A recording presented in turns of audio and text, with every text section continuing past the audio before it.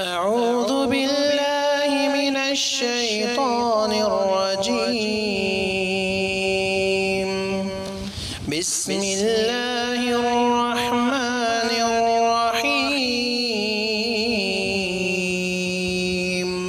السلام عليكم ورحمة الله وبركاته.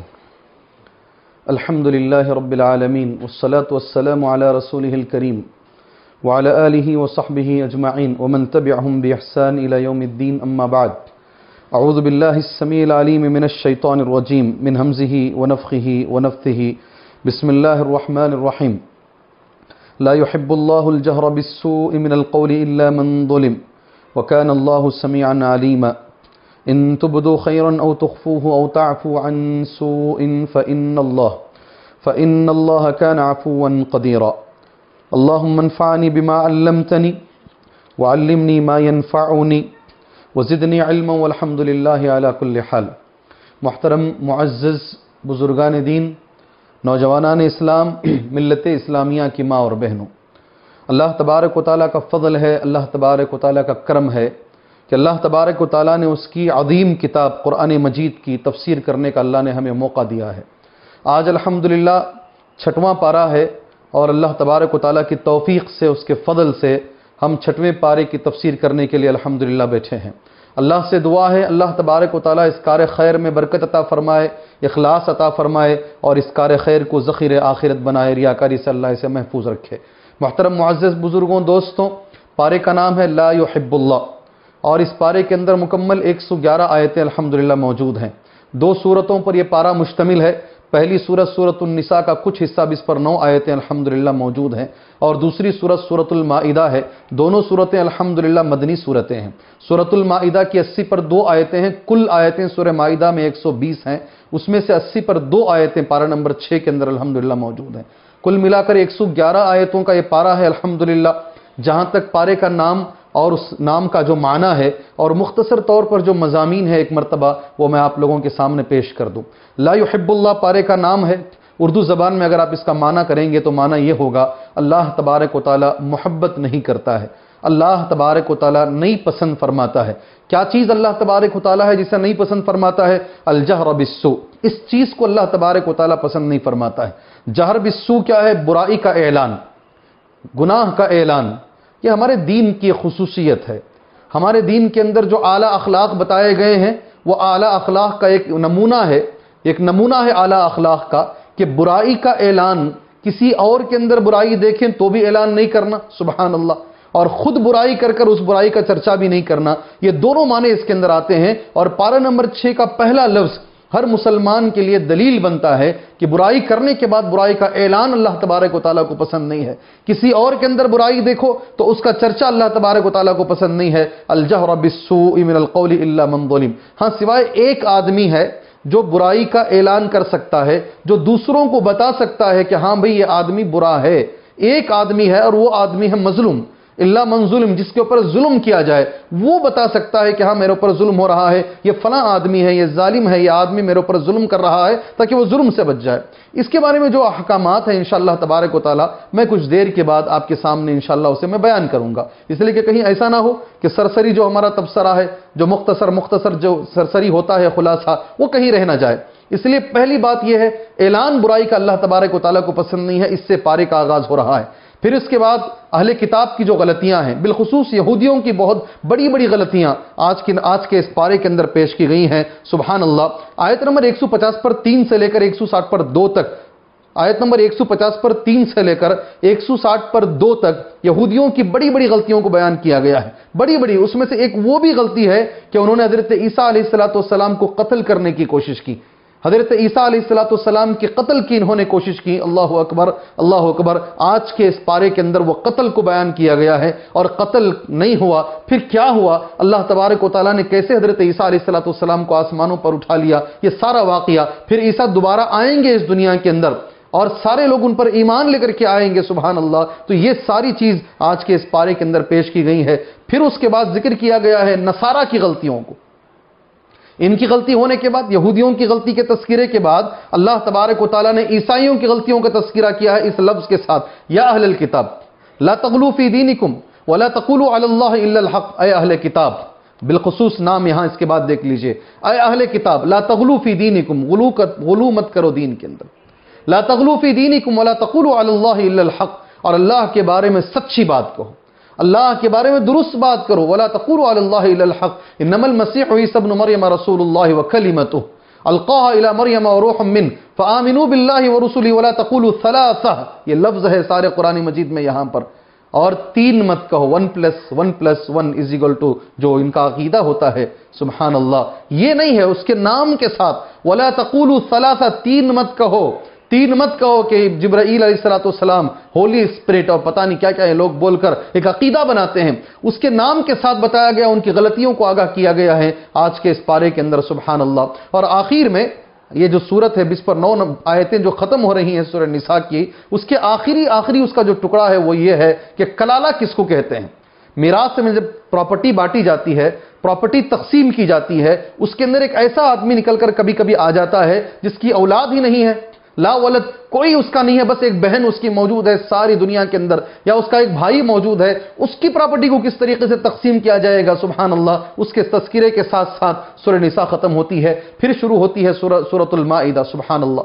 120 آیتوں کی یہ سورت، 120 آیتوں کی یہ سورت، سبحان اللہ، سورۃ المائدہ۔ اس سورت کے بارے میں حضرت عائشہ رضی اللہ تعالی عنہ نے جبیر سے کہا تھا کہ اس سورت کے اندر جو بھی حلال پاؤ اسے حلال سمجھو، اور اس سورت کے اندر جو بھی حرام پاؤ اسے تم حرام سمجھو۔ میں انشاءاللہ تفسیر ابن کثیر پڑھوں گا اور میں انشاءاللہ تبارک و تعالی دلیل بھی دوں گا وہ کون سی آیت ہے اور کون سی حدیث ہے جس کے بارے میں حضرت عائشہ رضی اللہ تعالی عنہ نے کہا ہے۔ اس سورت کے اندر مائدہ کہتے ہیں دسترخوان کو، مائدہ کہتے ہیں دسترخوان کو۔ آیت نمبر 112 سورۃ المائدہ کے اندر، یعنی 7ویں پارے میں انشاءاللہ تبارک و تعالی، کل کے درس میں انشاءاللہ تبارک و تعالی یہ لفظ ذکر کیا گیا ہے۔ حواریین نے حضرت عیسیٰ علیہ السلام سے درخواست کی تھی، اذ قال الحواریون یا عیسی ابن مریم، جب حواریین نے کہا اے عیسیٰ ابن مریم، اذ قال الحواریون یا عیسی ابن مریم هل يستطيع ربك ان ينزل علينا مائدة من السماء قال اتقوا الله ان كنتم مؤمنين، سبحان اللہ۔ یہ آیت کریمہ جو ہے اذ قال الحواریون یا عیسی ابن مریم، آیت نمبر 112 سورۃ المائدہ کے اندر اس کو پیش کیا گیا ہے۔ حواریین نے حضرت عیسیٰ علیہ السلام سے کہا تھا اے عیسیٰ ابن مریم، کیا تمہارا رب اس بات کی طاقت رکھتا ہے کہ وہ آسمان سے ایک دسترخوان کو اتارے؟ هل يستطيع ربك ان ينزل علينا مائدة من السماء قال اتقوا الله ان كنتم مؤمنين، سبحان اللہ۔ عیسیٰ علیہ السلام نے اس وقت کہا تھا اللہ تبارک و تعالیٰ سے ڈرو اگر تمہارا ایمان اللہ کی ذات پر ہے، سبحان اللہ۔ یہ دسترخوان آیا اور کیا ہوا انشاءاللہ تبارک و تعالیٰ اس دسترخوان کے بارے میں جو سورہ مائدہ کے نام سے جس کا تذکرہ ہے اور جو پوری سورت الحمدللہ موجود ہے، 7ویں پارے میں یہ آیت آنے والی ہے، میں انشاءاللہ تبارک و تعالیٰ وہاں تفصیلی گفتگو اس کے تعلق سے کروں گا۔ پھر اسی پارے کے اندر سورہ مائدہ کی آیت نمبر 2 بہت بڑی آیت کریمہ ہے، کچھ بہترین اصول اس میں بتائے گئے ہیں۔ ایک اصول اس میں یہ بتایا گیا ہے ایک دوسرے کی مدد انسان کس بنیاد پر کرے، ہمیشہ کے لیے، رہتی دنیا تک کے لیے، ہر مسلمان کے لیے یہ اصول دیا جا رہا ہے تعاونوا علی البر والتقوى ولا تعاونوا علی الاثم والعدوان واتقوا اللہ ان اللہ شدید العقاب۔ تعاونوا علی البر والتقوى، ایک دوسرے کی مدد 2 چیزوں کی بنیاد پر ہو سکتی ہے، ایک نیکی کی بنیاد پر ہو سکتی ہے اور دوسرا تقوی کی بنیاد پر ہو سکتی ہے، اور ایک دوسرے کی مدد 2 چیزوں کی بنیاد پر نہیں کرنی چاہیے۔ منع کیا ہے اللہ تبارک و تعالیٰ نے ولا تعاونوا علی الاثم والعدوان، ولا تعاونوا علی الاثم والعدوان، گناہ کی بنیاد پر ایک دوسرے کی مدد نہ کرو اور اسی طریقے سے دشمنی کی بنیاد پر ایک دوسرے کی مدد نہ کرو۔ ایک بہت بڑی آیت کریمہ ہے، انشاءاللہ تبارک و تعالیٰ اس کے بارے میں تھوڑی سی تفسیر آپ کے سامنے کچھ دیر کے بعد پیش کروں گا۔ 3 نمبر کی جو آیت ہے سورہ مائدہ کی آیت نمبر 3 جو ہے، سبحان اللہ، 11 جانوروں کا ذکر ہے اس میں جو حرام ہے، 11 جانوروں کا تذکرہ ہے جو حرام ہے۔ حرمت علیکم المیتۃ والدم ولحم الخنزیر وما اہل لغیر اللہ بہ والمنخنقۃ والموقوذۃ والمتردیۃ والنطیحۃ وما اکل السبع الا ما ذکیتم وما ذبح علی النصب وان تستقسموا بالازلام ذلکم فسق اليوم یئس الذین کفروا من دینکم فلا تخشوهم واخشون اليوم اکملت لکم دینکم واتممت علیکم نعمتی ورضیت لکم الاسلام دینا۔ کیا بات، اللہ اکبر، اللہ اکبر۔ آپ نے خود سنا الحمدللہ، پوری آیت آپ نے سنی، یہ جانور حرام ہے۔ اسی لیے حضرت عائشہ رضی اللہ تعالیٰ عنہ نے کہا اس میں جو تم حرام پاؤ وہ حرام ہے، اور اس میں جو تم حلال پاؤ حلال ہے. سبحان اللہ. ان جانوروں کے تذکرے کے بعد ایک بہت بڑا لفظ اسی آیت، ایک ہی آیت کے اندر دونوں باتیں موجود ہیں. ایک بڑا لفظ کہا گیا ہے کہ شیطان مایوس ہو گیا ہے. شیطان مایوس ہو گیا ہے کہ اس کی عبادت کی جائے گی. جزیرہ عرب کے اندر شرک ہوگا، اس کی عبادت ہوگی، اس سے وہ مایوس ہو گیا ہے. سبحان اللہ. یہ لفظ ذکر کیا گیا ہے آج کے اس پارے کے اندر، اور تیسرے نمبر کی آیت میں. اور یہ کہا گیا ہے الیوم اکملت لکم دینکم واتممت علیکم نعمتی ورضیت لکم الاسلام دینا. تکمیل دین مکمل ہو چکا ہے. سبحان اللہ. اب کسی کو اجازت نہیں ہے اس مکمل دین کے اندر اپنے طرف سے کوئی چیز مزید اندر لے کر آنے کی، مزید بڑھانے کی یا گھٹانے کی کسی کو پرمیشن نہیں ہے. تیسرے نمبر کی آیت ہے، سورۃ المائدہ کی آیت ہے، اور 6ویں پارے کے اندر الحمدللہ یہ آیت موجود ہے. حضرت عائشہ رضی اللہ تعالی عنہا اور آل ابو بکر رضی اللہ عنہ کے خاندان کے جو احسانات ہیں، ان میں سے ایک احسان صحابہ نے ایسے کہا ہے، ایک احسان جو ہے وہ آیت التیمم بھی ہے. تیمم کی جو آیت کریمہ ہے، حضرت عائشہ رضی اللہ تعالیٰ عنہ کا ہار گم جاتا ہے اور صحابہ کرام اس کو تلاش کرنے کے لیے نکلتے ہیں. وقت ہو جاتا ہے نماز کا، پانی دور تک نظر نہیں آتا ہے. تو اس صورتحال میں سبحان اللہ آیت نمبر 6 سورہ مائدہ نازل ہوتی ہے. آج پارہ نمبر 6 اور آیت نمبر 6. کتنے آسانی سے ہم اسے یاد رکھ سکتے ہیں. پارہ نمبر بھی 6 ہے اور آیت نمبر بھی 6 ہے. سورۃ المائدہ کی آیت ہے، یا ایھا الذین آمنوا، اے ایمان والوں، اذا قمتم الی الصلاۃ، جب تم نماز کا ارادہ کر کے نماز کے لیے کھڑے ہوتے ہو، وضو کیسے بنانا ہے، وضو کا طریقہ بیان کیا گیا ہے. سبحان اللہ. اور پھر اس کے بعد یہ کہا گیا ہے اگر تم جنابت کی حالت میں رہو اور تمہیں غسل کی ضرورت پڑے یا سفر کی حالت میں رہو اور وہاں پانی میسر نہ ہو، فَتَيَمَّمُوا صَعِيدًا طَيِّبًا فَامْسَحُوا بِوُجُوهِكُمْ وَأَيْدِيكُمْ مِنْهُ. یہ تذکرہ ہے. سبحان اللہ. تیمم کرو، سعیداً طیبہ، پاک اور صاف مٹی کے ذریعے سے تیمم کر لیا کرو. سعیداً طیبہ وامسحوا بوجوہکم وایدیکم من. اور تیمم کا طریقہ بیان کیا گیا ہے 6ویں نمبر کی آیت میں. یہ ایک آیت کریمہ ہے جس میں دونوں ہیں، وضو بھی بیان کر دیا گیا ہے اور تیمم کا طریقہ بھی الحمدللہ بیان کر دیا گیا ہے. پھر اس کے بعد آیت نمبر 20 پر 7 سے لے کر 6-7 آیتیں تقریباً اس دنیا کا پہلا قتل جو ہوا ہے وہ کیسے ہوا ہے، قتل کرنے والا کیوں قتل کیا ہے، کس نے کس کا قتل کیا ہے. پھر انہی آیتوں کو مکمل اسی کو پیش کرتے کرتے اس کے فوراً بعد اللہ تبارک و تعالیٰ نے وہ بڑی آیت پیش کی ہے جسے دنیا کا ہر بڑا لیڈر قرآن مجید کی آیت سے نکال کر پیش کرتا ہے اور یہ کہتا ہے کہ ہمارا دین یہ ٹیررزم کے خلاف ہے، ہمارا دین دہشت گردی کے خلاف ہے، کہ ایک جان کو اگر کوئی مارتا ہے تو وہ ساری دنیا کی انسانیت کو ختم کرنے کے برابر ہے. ایک جان کو اگر کوئی زندہ کرتا ہے یعنی اس کے لیے زندگی کے اس کی مدد کرتا ہے سبحان اللہ، تو وہ پھر ساری انسانیت کو بچانے کے برابر ہے. یہ آیت کریمہ بھی الحمدللہ آج ہی کے پارے کے اندر موجود ہے. اس پر 7ویں نمبر کی آیت سورۃ المائدہ، وہاں سے پڑھنا شروع کریں انشاءاللہ تبارک و تعالی، اور پڑھتے پڑھتے تقریباً 7-8 آیتیں پڑھیں، آپ کو یہ سارا انشاءاللہ تبارک و تعالی مواد آپ کو مل جائے گا. دنیا کا پہلا قتل کیا ہے میں انشاءاللہ تعالی کچھ دیر کے بعد اس پر کچھ تھوڑی باتیں کہوں گا. پھر اس کے بعد 30 پر 5ویں نمبر کی ایک آیت کریمہ ہے، وسیلہ کسے کہتے ہیں، بڑا مسئلہ ہے آج وسیلے کا. یا ایھا الذین آمنوا اتقوا اللہ، اے ایمان والو اللہ سے ڈرو، وابتغوا الیہ الوسیلہ، اور وسیلہ طلب کرو، وسیلہ تلاش کرو. یہ آیت کریمہ انشاءاللہ تعالی 15ویں پارے میں بھی آئے گی انشاءاللہ تبارک و تعالی. اس کی تفسیر آئندہ انشاءاللہ ہم بیان کریں گے. اسی طریقے سے ہاتھ کاٹنے کی جو سزا ہے، جو سزائیں ہیں ہمارے دین کے اندر، 30 پر 8 نمبر کی آیت والسارق والسارقۃ فاقطعوا ایدیہما جزاء بما کسبا نکالا من اللہ. اسی طریقے سے 40 پر 5 نمبر کی جو آیت ہے قصاص، وَكَتَبْنَا عَلَيْهِمْ فِيهَا أَنَّ النَّفْسَ بِالنَّفْسِ، جان کے بدلے جان. سبحان اللہ. آنکھ کے بدلے آنکھ، کان کے بدلے کان. انگلی اگر کوئی کسی کی کاٹ دے یعنی ایک دوسرے کا جو قصاص ہوتا ہے سبحان اللہ، وہ کیسے ہمارے دین کے اندر ایک آدمی کو مار دیا، جان کے بدلے جان ہوتی ہے سبحان اللہ. کسی کی آنکھ پھوڑ دیا اس کا قصاص کیا ہے، کان پھوڑ دیا کاٹ دیا اس کا بدلہ کیا ہے ہمارے دین کے اندر. یہ آیت کریمہ 40 پر 5 نمبر کی آیت ہے، سورۃ المائدہ کی آیت کریمہ ہے. پھر اللہ کے رسول صلی اللہ علیہ وسلم سے خطاب کر کے یا ایھا الرسول کہہ کر، اے رسول بلغ ما انزل الیک من ربک، تبلیغ کا کام کیجئے. اور تبلیغ کس چیز کی ہونی چاہیے، یاد رکھیے گا تبلیغ ضروری ہے. اللہ کے نبی صلی اللہ علیہ وسلم کو اللہ نے کہا یا ایھا الرسول بلغ ما انزل الیک من ربک وان لم تفعل فما بلغت رسالتہ. اگر آپ نے یہ کام نہیں کیا تو پھر آپ نے رسالت کا حق ادا نہیں کیا. فما بلغت رسالتہ واللہ یعصمک من الناس. آپ داعی ہیں، دین کے داعی رہیے، آپ برابر دعوت کا کام کرتے رہیے.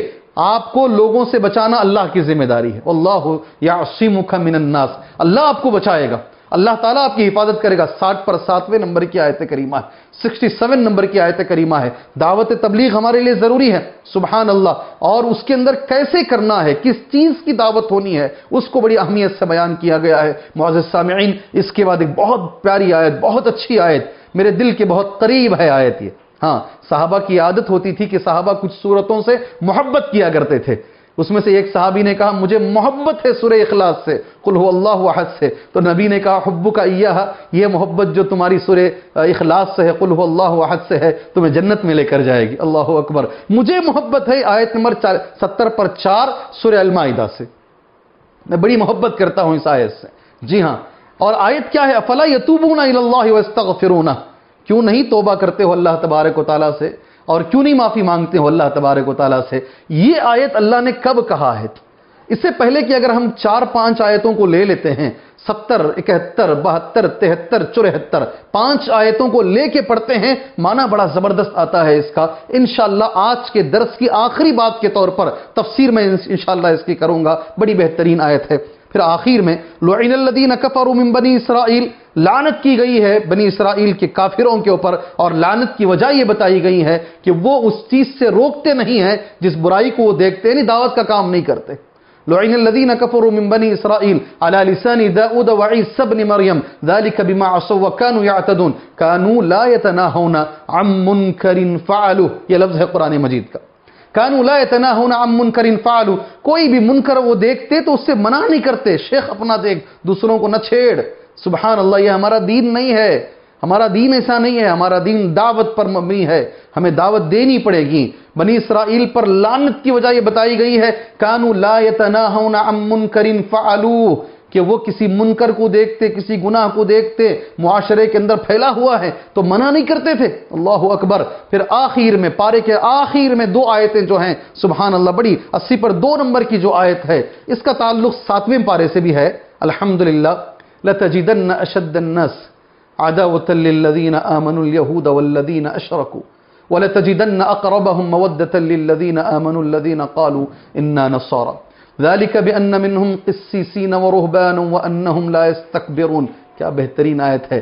لَتَجِدَنَّ أَشَدَّ النَّاسِ, یہ آیت کریمہ سن لیجئے گا. اس کی شرح میں انشاءاللہ 7ویں پارے میں ملا کر, اس لیے کہ 7ویں پارے کی پہلی آیت اور یہ آیت, یہ دونوں ملی ہوئی ہے. ان دونوں کا آپس میں لازم اور ملزوم کا تعلق ہے, ایک دوسرے کا بڑا گہرا ربط ہے آپس میں. اس لیے میں کل کروں گا انشاءاللہ تبارک و تعالی. صرف ترجمہ سن لیجئے گا. لَتَجِدَنَّ أَشَدَّ النَّاسِ, آپ ضرور پاؤ گے اللہ کے رسول صلی اللہ علیہ وسلم, اشد الناس عداوہ, لوگوں میں سب سے بڑے دشمن, دشمنی کے اعتبار سے سب سے سخت دشمن. اشد الناس عداوہ, کس کے دشمن؟ للذین آمنوا, مسلمانوں کے, ایمان والوں کے. کون ہیں دشمن؟ الیہود, پہلا لفظ اللہ نے جو ذکر کیا ہے یہودی. لَتَجِدَنَّ أَشَدَّ النَّاسِ عَدَاوَةً لِلَّذِينَ آمَنُوا الْيَهُودَ وَالَّذِينَ أَشْرَكُوا. اور مشرکین حضرات, نبی کے زمانے میں جو مشرکین, جب یہ آ رہا ہے تو آج کے مشرکین تو نہیں تھے جنہیں ہم قبر پرست کہتے ہیں. مشرکین سے مراد وہی بت پرست حضرات تھے. سبحان اللہ. یہ 2 طبقوں کے بارے میں کہا گیا ہے, ساری دنیا میں سب سے زیادہ نفرت یہی لوگ کریں گے, دشمنی یہی لوگ کریں گے مسلمانوں سے. لَتَجِدَنَّ أَشَدَّ النَّاسِ عَدَاوَةً لِلَّذِينَ آمَنُوا الْيَهُودَ وَالَّذِينَ أَشْرَكُوا. پھر یہ کہا گیا وَلَتَجِدَنَّ أَقْرَبَهُمْ مَوَدَّةً, اور تم ضرور پاؤ گے مسلمانوں کے قریب محبت میں. وَلَتَجِدَنَّ أَقْرَبَهُمْ مَوَدَّةً لِلَّذِينَ آمَنُوا الَّذِينَ قَالُوا إِنَّا نَصَارَى. جو کرسچن ہوتے ہیں اس میں بہت سارے کرسچن مسلمانوں کے قریب ہوں گے محبت کے اعتبار سے, اور ایسا اس لیے ہے ذَلِكَ بِأَنَّ مِنْهُمْ قِسِّيسِينَ وَرُهْبَانًا, ان کے اندر قسیسین ہوتے ہیں, ان کے اندر رہبان ہوتے ہیں, ایسے لوگ علماء ان کے ہوتے ہیں, اور ایسے عابد ان کے اندر ہوتے ہیں جو دنیا کو چھوڑ بیٹھے ہیں, رہبانا. اسی وجہ سے یہ لوگ مسلمانوں سے محبت کرتے ہیں. یہ کہا گیا, میں نے جسے آپ کے سامنے کہا, اس کی شرح, یہ آخری آیت کی شرح انشاءاللہ میں پارہ نمبر 7 کے ساتھ ملا کر کروں گا, وَإِذَا سَمِعُوا کے ساتھ. یہ کچھ مختصر سا خلاصہ تھا محترم بزرگوں اور دوستوں, پارہ نمبر 6 کا 111 آیتوں کا. اس کے اندر اتنے مضامین الحمدللہ ثم الحمدللہ بڑے اچھے انداز میں پیش کیے گئے ہیں۔ چلیے شروع کرتے ہیں۔ سب سے پہلی جو چیز ہے سبحان اللہ، لا يحب اللہ الجہر بالسوء من القول الا من ظلم وكان اللہ سمیعا علیما ان تبدوا خیرا او تخفوه او تعفوا عن سوء فان اللہ كان عفوا قدیرا۔ یہ پارہ نمبر 6 کی پہلی اور دوسری یہ دو آیت کریمہ ہیں سبحان اللہ۔ ترجمہ اردو زبان میں اس کا میں ایک مرتبہ کرتا ہوں۔ لا يحب اللہ الجہر بالسوء، برائی کے ساتھ آواز بلند کرنے کو اللہ تعالیٰ پسند نہیں فرماتا۔ برائی کے ساتھ آواز بلند کرنے کو اللہ تعالیٰ پسند نہیں فرماتا، ہاں مگر مظلوم کو اجازت ہے۔ اگر تم کسی نیکی کو علانیہ کرو یا پوشیدہ کرو، کسی نیکی کو علانیہ کرو یا پوشیدہ یا کسی برائی سے درگزر کرو، یقیناً اللہ تبارک و تعالیٰ پوری معافی کرنے والا اور پوری قدرت رکھنے والا ہے۔ کیا ترجمہ ہے، الحمدللہ، سن کر ہی دل کو سکون ملتا ہے، سن کر ہی دل کو سکون ملتا ہے۔ لا يحب اللہ الجہر بالسوء من القول، دین اسلام کا ایک بہت بڑا سبحان اللہ، ہمارے دین کے اندر دین اسلام کی جو بلند و بالا تعلیمات ہیں اور اعلیٰ اخلاقیات میں سے ایک یہ ہے کہ اگر کسی کے اندر برائی دیکھیں تو اس کا چرچا نہ کریں۔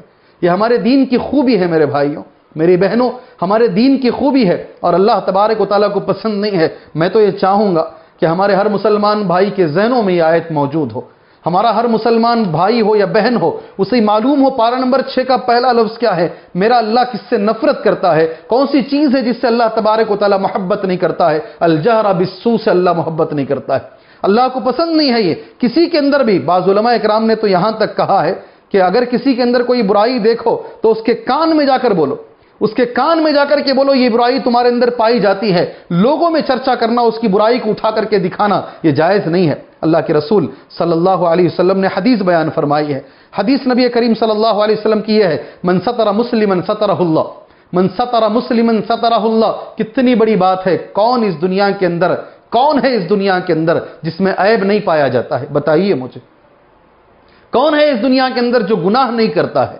سبحان اللہ، اللہ کے رسول نے فرمایا کل بنی آدم خطا، آدم کا ہر بیٹا گناہ کرے گا، اس کے اندر عیب پایا جائے گا۔ اس کے عیبوں کو اٹھانا، لوگوں کے سامنے اس کا چرچا کرنا، لوگوں کے سامنے اس کے پیٹھ پیچھے اس کی غیبتیں کرتے چلنا، یہ ہمارے دین کے اندر پسندیدہ چیز نہیں ہے۔ اگر آپ آج اس کے عیب کو چھپاؤ گے، اللہ تبارک و تعالیٰ آپ کے عیبوں کو چھپائے گا۔ من ستر مسلما سترہ اللہ، یہ لفظ کہا گیا ہے اور یہ کہہ کر غیبت کے دروازے کو ہمیشہ ہمیشہ کے لیے ہمارے دین میں بند کر دیا گیا ہے۔ ہاں، اس میں دو معنی جیسے میں نے آپ کے سامنے کہا، ایک تو یہ ہے دوسرے میں اگر برائی دیکھتے ہیں اس کا بھی چرچا نہیں کرنا، اس کا بھی چرچا نہیں کرنا، اس کی اصلاح کی فکر کرنا انشاءاللہ، اسے سدھارنے کی انشاءاللہ تبارک و تعالیٰ فکر کرنا، اس کا چرچا نہیں کرنا، لوگوں میں آ کر اس کے چرچے نہیں کرنا۔ دوسری بات اس کے اندر یہ بھی ہے جو حدیث ہے اللہ کے رسول صلی اللہ علیہ وسلم کی، کل ذنب معافا الا المجاہرین، ہر گناہ معاف ہے سوائے اس کے جو اعلان کرتے ہیں، گناہ کر کے اعلان کرتے ہیں، اللہ کو یہ بھی پسند نہیں ہے۔ یہ دوسروں کے گناہوں کو بتانا، چرچا کرنا وہ بھی پسند نہیں ہے، اور خود گناہ کرنے کے بعد، اللہ اکبر، خود گناہ کرنے کے بعد اس گناہ کا چرچا کرنا، اپنے گناہوں کو شان سے بتانا، یہ بھی اللہ اکبر اللہ تبارک و تعالیٰ کو پسند نہیں ہے۔ ان دونوں چیزوں سے بچنے کی کوشش کیجئے۔ ایک آدمی جسے اللہ تبارک و تعالیٰ نے کہا ہے وہ بتا سکتا ہے، وہ برائی کے بارے میں اگر کسی میں دیکھتا ہے کہ ہاں یہ آدمی ظالم ہے، وہ بول سکتا ہے وہ مظلوم ہے۔ سبحان اللہ، مظلوم کے لیے پرمیشن ہے۔ میں نے ایک حدیث نوٹ کی ہے، ابو داؤد 5150 پر 3 حدیث کا نمبر ہے، صحیح حدیث ہے سبحان اللہ، اور اس حدیث کو میں نے نوٹ کیا ہے اسی کتاب سے سبحان اللہ، ابن کثیر سے میں نے اس حدیث کو نوٹ کیا ہوا ہے، اور ابن کثیر میں اس حدیث کو پیش کرنے کے بعد جو اس حدیث کی روشنی میں جو لکھا گیا ہے، اخرجہ ابو داؤد وکذالک البخاری، اور امام بخاری نے بھی اسے الادب المفرد کے اندر اور مستدرک حاکم کے اندر بھی، اسنادہ حسن، اسناد اس کی حسن ہے، وصححہ الحاکم علی شرط مسلم، وقال الالبانی فی صحیح سنن ابی داؤد وصحیح الادب المفرد، مطلب حدیث صحیح ہے، حدیث صحیح ہے۔ یہ ایک آدمی جس کو پرمیشن دی گئی ہے کسی کے اندر برائی دیکھے تو وہ ایک آدمی بول سکتا ہے اور وہ مظلوم ہے۔ میں حدیث پڑھتا ہوں اب بھائیوں اور بہنوں کے سامنے، عن ابی ہریرہ رضی اللہ عنہ، حضرت ابو ہریرہ رضی اللہ تعالیٰ عنہ کہتے ہیں ان رجلا اتى النبی صلی اللہ علیہ وسلم، ایک آدمی نبی کریم صلی اللہ علیہ وسلم کے سامنے آیا، فقال، اس نے کہا ان لی جارا یؤذینی، میرا ایک پڑوسی ہے مجھے بہت ستاتا ہے۔ اللہ ہم سب کو اچھے پڑوسی عطا کرے، اللہ ہم سب کو اچھے پڑوسی عطا کرے۔ پڑوسی کا بڑا کردار زندگیوں میں ہوتا ہے، پڑوسیوں کا جو نبی نے کہا صلی اللہ علیہ وسلم، 4 چیزیں آدمی کو اچھی ملیں تو بہت اچھا ہے، بیوی اچھی ملے، گھر اچھا ملے، پڑوسی اچھی ملے، اچھا ہو، اور ساتھ میں المرکب الہنی، اچھی سواری ہو. سبحان اللہ. نبی کریم صلی اللہ علیہ وسلم فرماتے اربع من السعادہ، اس میں سے اگر ایک بھی آگے پیچھے ہو گئی تو پھر زندگی جو ہے آدمی کی آگے پیچھے ہو جائے گی. پڑوسی کا ذکر ہے. دیکھیں ان لی جارن یؤذینی، ان لی جارن یؤذینی، میرا ایک پڑوسی تھا بڑا ستاتا تھا مجھے. فقال له، تو اللہ کے رسول صلی اللہ علیہ وسلم نے اس کو مشورہ دیا اخرج متاعک فضعه علی الطریق، اپنا سامان نکالو اور اسے راستے میں رکھ دو. اللہ اکبر. فاخذ الرجل متاعه فطرحه على الطريق فجعل كل من مر به قال ما لك قال جار يؤذيني فيقول اللهم لعنه اللهم اخزه فقال الرجل ارجع الى منزلك وقال لا اؤذيك ابدا. رواه ابو داؤد. حدیث اس طریقے سے اس نے ویسے ہی کیا. اللہ کے رسول صلی اللہ علیہ وسلم کے مشورے پہ اس نے عمل کیا. گھر کا جو سامان تھا اس کو نکال کے روڈ پہ اس نے ڈال دیا. ہر آنے جانے والا راستے میں جو رہ گزر ہے وہ اسے پوچھا کرتا تھا کہ بھئی اپنا سامان راستے میں کیوں ڈالے ہو. سبحان اللہ. تو وہ آدمی کہتا کہ یہ پڑوسی ہے مجھے تکلیف دے رہا. یہی ہے دلیل. مظلوم کے لیے پرمیشن ہے کہ وہ کسی کے اندر برائی دیکھے تو وہ بتا سکتا ہے تاکہ اسے ظلم سے رک جائے. تو جانے والے لوگ کہتے ہیں کہ اللہم لعنہ اللہم اخزہ، اللہ تبارک و تعالیٰ اسے رسوا کرے، یہ ایسا پڑوسی ہے. اتنے لوگوں نے کہا کہ پڑوسی نے دیکھا بھئی مسئلہ ٹیڑھا ہو رہا ہے. فقال الرجل، جا کر اس نے کہا ارجع الی منزلک، اٹھاؤ بھئی سامان گھر کے اندر رکھو. لا اؤذیک ابدا، آج کے بعد زندگی میں کبھی آپ کو تکلیف نہیں دوں گا. یہ حدیث جسے میں نے کہا ابو داؤد اتنی کتابوں کے اندر الحمدللہ حدیث موجود ہے. صرف یہ پڑوسی کی حد تک نہیں ہے. اگر کوئی بھی کسی کے اوپر ظلم کر رہا ہے تو جا کر کسی بڑے انسان کو بتا سکتے ہیں کہ یہ آدمی میرے اوپر ظلم کر رہا تاکہ وہ ظلم سے بچ جائے. جیسے کہ نبی کریم صلی اللہ علیہ وسلم کے بارے میں خود آتا ہے. اللہ تبارک و تعالی ہم میں بھی اس پر عمل کرنے کی اللہ توفیق عطا فرمائے. اراشی کا واقعہ ہم سبھی لوگ تقریباً جانتے ہیں. اراشی جس نے ابو الحکم کے ساتھ معاملہ کیا تھا، جس نے ابو جہل کے ساتھ معاملہ کیا تھا، جس کا نام ابو الحکم بھی تھا، معاملہ کیا تھا. اونٹ اس نے آ کر کے بیچے تھے اور ابو الحکم جو ابو جہل ہے وہ آج کل کر کے ٹال رہا تھا، پیسے نہیں دے رہا تھا، اونٹ کے پیسے نہیں دے رہا تھا. بیچارہ وہ مکے کا بھی نہیں تھا، باہر سے آیا تھا، کافی دور سے سفر کر کے آیا تھا. اس نے ابو جہل سے کہا بھائی دیکھو یا تو میرے اونٹ مجھے لوٹا دو یا تو پھر میرے پیسے مجھے واپس کر دو. سبحان اللہ. کتنے لوگ ہیں آج نام مسلمان کا ہے مگر خصلت ابو جہل کی ہے. نام مسلمان کا ہے مگر خصلتیں ابو جہل کی ہیں. اللہ حفاظت فرمائے ان ایسے لوگوں کی خصلتوں سے. ابو جہل نے وہ اراشی سے کہا، نام اس کا اراشی ہے، اس سے کہا پیسے نکال کے دکھاؤ میرے سے. تم نکال لو گے پیسے میرے سے؟ نکال کے دکھاؤ میرے سے پیسے. نہ اونٹ دوں گا نہ پیسے دوں گا، کر لو جو کرنا ہے. اللہ اکبر. کتنے مسلمان ہیں ایسے، کتنے مسلمان ہیں. اللہ اکبر اللہ اکبر. وہ اراشی بیچارہ سارے مکے میں گھوما، مسافر ہے، مہینے سے زیادہ ہو گیا ہے، پریشان حال ہے. کہا کہ بھئی ابو جہل سے میرے اونٹ دلوا دو، ابو جہل سے میرے پیسے دلوا دو. کسی نے نہیں مانا. کہا ابو جہل کون؟ ابو جہل کہاں سے دے گا بھائی؟ وہ نہیں دے گا وہ آدمی. سبحان اللہ. اللہ کے رسول صلی اللہ علیہ وسلم بیت اللہ کے اندر اللہ کی عبادت میں مشغول تھے. کافروں نے، کفار نے دیکھا کہ مزہ لیتے ہیں. اراشی سے کہا تمہیں تمہارا پیسہ چاہیے یا تمہارے اونٹ چاہیے؟ دیکھو یہ آدمی ہے، اس کے پاس جاؤ، یہ آدمی اگر چاہے گا تو تمہارے پیسے مل جائیں گے. سبحان اللہ. اللہ کے رسول صلی اللہ علیہ وسلم کے پاس وہ اراشی آیا، آپ سے درد بھرے انداز میں شکایت کی. اتنے دنوں سے یہ آدمی مجھے ستا رہا ہے، نہ میرا مال واپس کر رہا ہے، نہ میرے پیسے واپس کر رہا ہے. لوگوں نے مشورہ دیا آپ اگر اس سے جا کر کہیں گے تو وہ پیسے دے دے گا. لوگ یہ کفار یہ سوچ رہے تھے ابھی جائیں گے اللہ کے نبی صلی اللہ علیہ وسلم، تماشا بنے گا، ابو جہل ڈانٹے گا، ہم مزہ لیں گے. ایسے بھی مسلمان ہیں.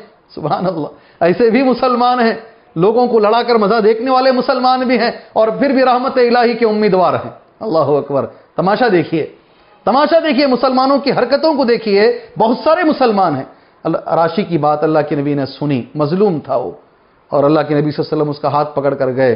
ابو جہل کے دروازے کو نبی نے کھٹکھٹایا. ابو جہل دروازہ کھولا، ہکا بکا چہرہ پوری طریقے سے زرد آلود ہو گیا ہے. جس چہرہ جو ہے ایک دم ڈر گیا ہے.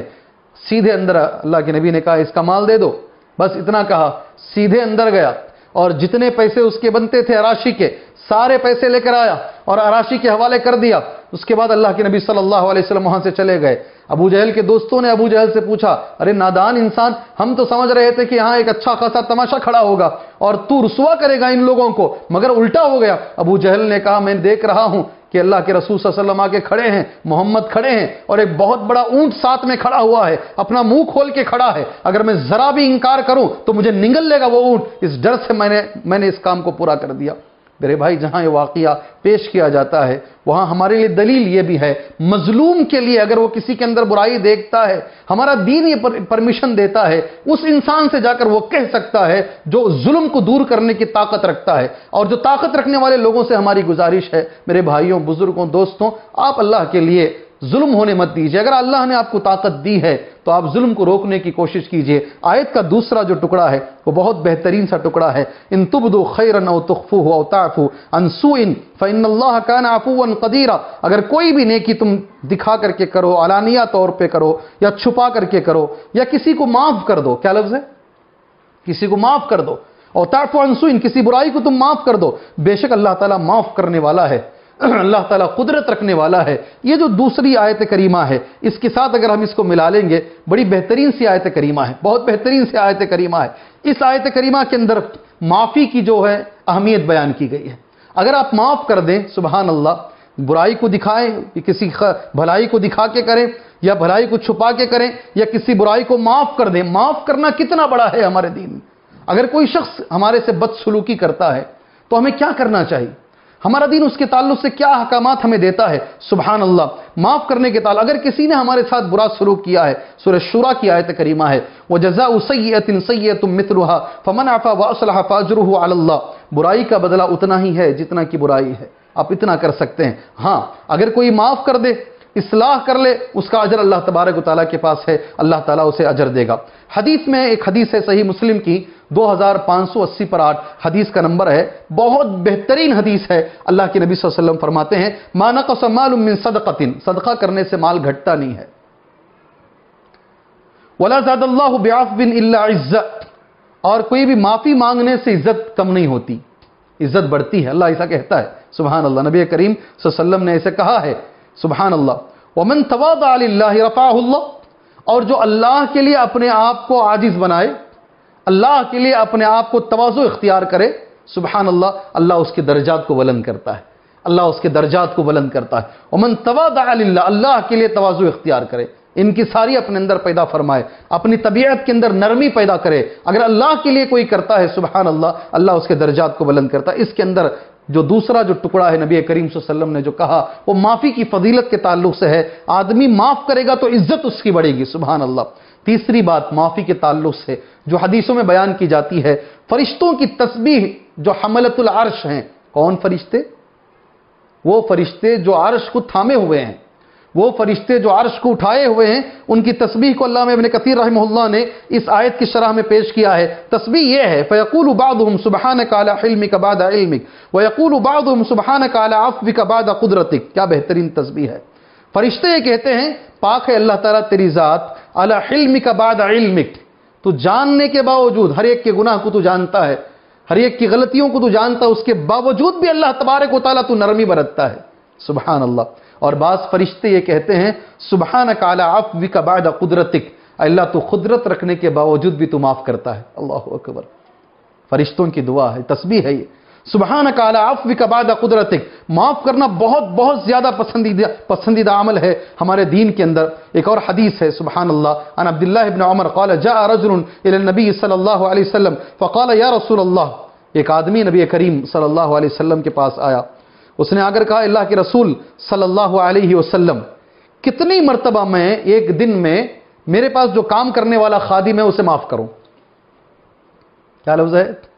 یا رسول اللہ کم نعفو عن الخادم، کم نعفو عن الخادم، خادم جو کام کرتا ہے غلطی کرتا ہے پھر غلطی کرتا ہے پھر کتنی مرتبہ معاف کروں؟ فصمت، نبی کریم صلی اللہ علیہ وسلم خاموش رہے۔ ثم اعاد علیہ الکلام، پھر وہ جو صحابی ہے وہ بار بار اعادہ کرتے رہے، بار بار پوچھتے رہے، اللہ کے نبی صلی اللہ علیہ وسلم لگاتار خاموش رہے۔ فصمت فلما كان في الثالثة، تیسری مرتبہ نبی کریم صلی اللہ علیہ وسلم نے ان کو جواب دیا اعفو عنہ فی کل یوم 70 مرہ، دن میں 70 مرتبہ معاف کرو۔ کتنی بار؟ اپنے پاس کام کرنے والوں کو درگزر کرو، اپنے پاس کام کرنے والوں کو معاف کرو۔ نبی کریم صلی اللہ علیہ وسلم نے فرمایا 70 مرتبہ، رواہ ابو داؤد وصححہ الالبانی، شیخ البانی نے صحیح کہا، امام ابو داؤد نے اس حدیث کو بیان کیا ہے۔ حضرت عائشہ رضی اللہ تعالیٰ عنہا ایک حدیث اور فرماتی ہیں معافی کے تعلق سے، من تقم رسول اللہ صلی اللہ علیہ وسلم لنفسہ ابدا، ساری زندگی میں نبی کریم صلی اللہ علیہ وسلم نے اپنے نفس کے لیے کبھی کسی سے بدلہ نہیں لیا، اپنے نفس کے لیے کبھی اللہ کے رسول صلی اللہ علیہ وسلم نے کبھی کسی سے بدلہ نہیں لیا۔ بخاری کی ایک حدیث ہے، ہم جب حدیث کو سنتے ہیں اللہ تبارک و تعالی ہمیں بھی اس جیسی حدیثوں پر اللہ تعالی عمل کرنے کی توفیق عطا فرمائے۔ صحیح بخاری کی حدیث ہے، انس بن مالک رضی اللہ تعالیٰ عنہ کہتے ہیں ان یہودیہ، ایک یہودی عورت تھی جس نے نبی کریم صلی اللہ علیہ وسلم کو زہر ملا کر گوشت دیا تھا، بکری کے گوشت میں زہر ملا کر اس گوشت کو پیش کیا تھا۔ اس کو نبی کریم صلی اللہ علیہ وسلم اتت النبی صلی اللہ علیہ وسلم بشات مسمومہ، زہر آلود بکری کا گوشت نبی کریم صلی اللہ علیہ وسلم کے سامنے اس نے پروسا تھا، رکھا تھا۔ فاکل منہا، اللہ کے رسول صلی اللہ علیہ وسلم اس سے کھا لیے۔ فجیء بہا فقیل، اس کو پکڑ کے لایا گیا، بھئی کیوں تو نے زہر ملایا، نبی کو زہر ملا کے کیوں دیا؟ اللہ اکبر۔ فقیل اللہ کے رسول صلی اللہ علیہ وسلم سے صحابہ نے کہا الا نقتلها، اللہ کے نبی اسے قتل کر دے، اللہ نقتلها، معاف کیجیے، اللہ نقتلها، کیوں اسے مار نہ دے اللہ کے نبی صلی اللہ علیہ وسلم، اس کا قتل کیوں نہ کر دیں؟ قال لا، نبی نے کہا نہیں، معاف کر دو اس کو معاف کر دو۔ کس کو معاف کر دو؟ زہر ملا کے جس نے پروسا اور نبی کے دانتوں میں وہ زہر رہا۔ انس ابن مالک کہتے ہیں فما زلت اعرفها فی لہبات رسول اللہ صلی اللہ علیہ وسلم، نبی کریم صلی اللہ علیہ وسلم کے جبڑوں میں برابر اس درد کو میں دیکھا کرتا تھا، اللہ کے نبی صلی اللہ علیہ وسلم کے جبڑوں میں وہ درد میں دیکھا کرتا تھا جو زہر کا درد ہے۔ اللہ اکبر، اللہ کے نبی نے معاف کر دیا، سبحان اللہ۔ نبی کریم صلی اللہ علیہ وسلم کی معافی کے بارے میں دنیا یہ کہتی ہے یا معاشر قریش ما ترون انی فاعل فیکم، اللہ کے نبی صلی اللہ علیہ وسلم نے کہا تھا اے قریش کے لوگوں، فتح مکہ کے موقع پر تم کیا سمجھتے ہو؟ ایک وہ دن تھا جب تم نے میرے گلے میں سبحان اللہ رسی، گلے میں چادر ڈال کر بھیجا تھا، ایک وہ دن تھا جب تم نے اس کی چابی دینے سے مجھے منع کیا تھا، خانہ کعبہ کی چابی دینے سے، ایک وہ دن تھا جب صحابہ اکرام کو تم نے مارا تھا، کاٹا تھا، سبحان اللہ، آج میں تمہارے ساتھ کیا کروں گا، تم کیا کہتے ہو؟ قالوا خیر، مکے والوں نے کہا ہم اچھی بات کی امید رکھتے ہیں۔ اخن کریم وابن اخن کریم، کیا لفظ ہے؟ کافروں کی گواہی ہے، یہ ہمارے نبی ہیں صلی اللہ علیہ وسلم۔ اخن کریم، ایک ایسا بھائی، ایک ایسے بھائی ہیں آپ جو کریم ہیں، شریف ہیں، سبحان اللہ۔ وابن اخن کریم، اور شریف بھائی کے بیٹے ہیں آپ، سبحان اللہ، آپ کے اندر اخلاق اچھے ہیں۔ اللہ کے نبی نے کہا اذهبوا انتم الطلقاء، اذهبوا انتم الطلقاء، سبحان اللہ، ساری دنیا میں یہ تاریخ ہے، بڑے بڑے لیڈر کہتے ہیں آج تک دنیا نے نہیں دیکھا ہے مارنے والوں کو آزاد کرنے والا اس انداز میں آزاد کیا ہو۔ اذهبوا انتم الطلقاء، یہ اللہ کے رسول صلی اللہ علیہ وسلم کی عادت ہے معاف کرنے کی۔ اللہ تبارک و تعالیٰ یہ عادت میرے اندر بھی لے کر آئے، اللہ تبارک و تعالیٰ، اس لیے کہ یہ آیت کریمہ وہی ہے کہ آپ کسی برائی کو معاف کر دیں۔ برائی کا چرچا کرنا ایک طرف ہے اور برائی کو معاف کرنا بہت پسند ہے اللہ تبارک و تعالیٰ کو۔ یہ آخری جو ٹکڑا ہے، اللہ ہمیں توفیق دے بھائی کو بھائی سے معافی چاہنے کی، اللہ توفیق عطا فرمائے۔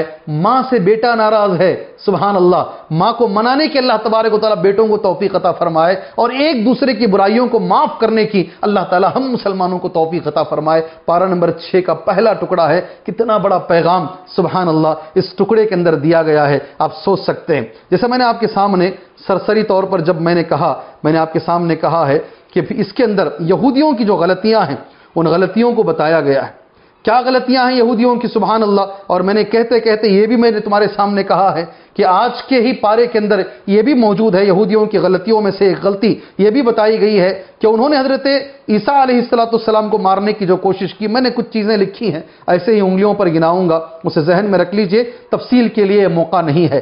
یہودیوں کی عادتوں میں سے ایک عادت یہ ہے، سبحان اللہ، نؤمن ببعض الکتاب ونکفر ببعض، ساری کتاب جو اتاری گئی تھی تورات، اس پر ایمان نہیں رکھتے تھے، اپنے مطلب کا جتنا چاہیے اتنا لیتے اور اپنے مطلب کی جو باتیں نہیں ہوتی تھی اسے چھوڑ دیا کرتے تھے۔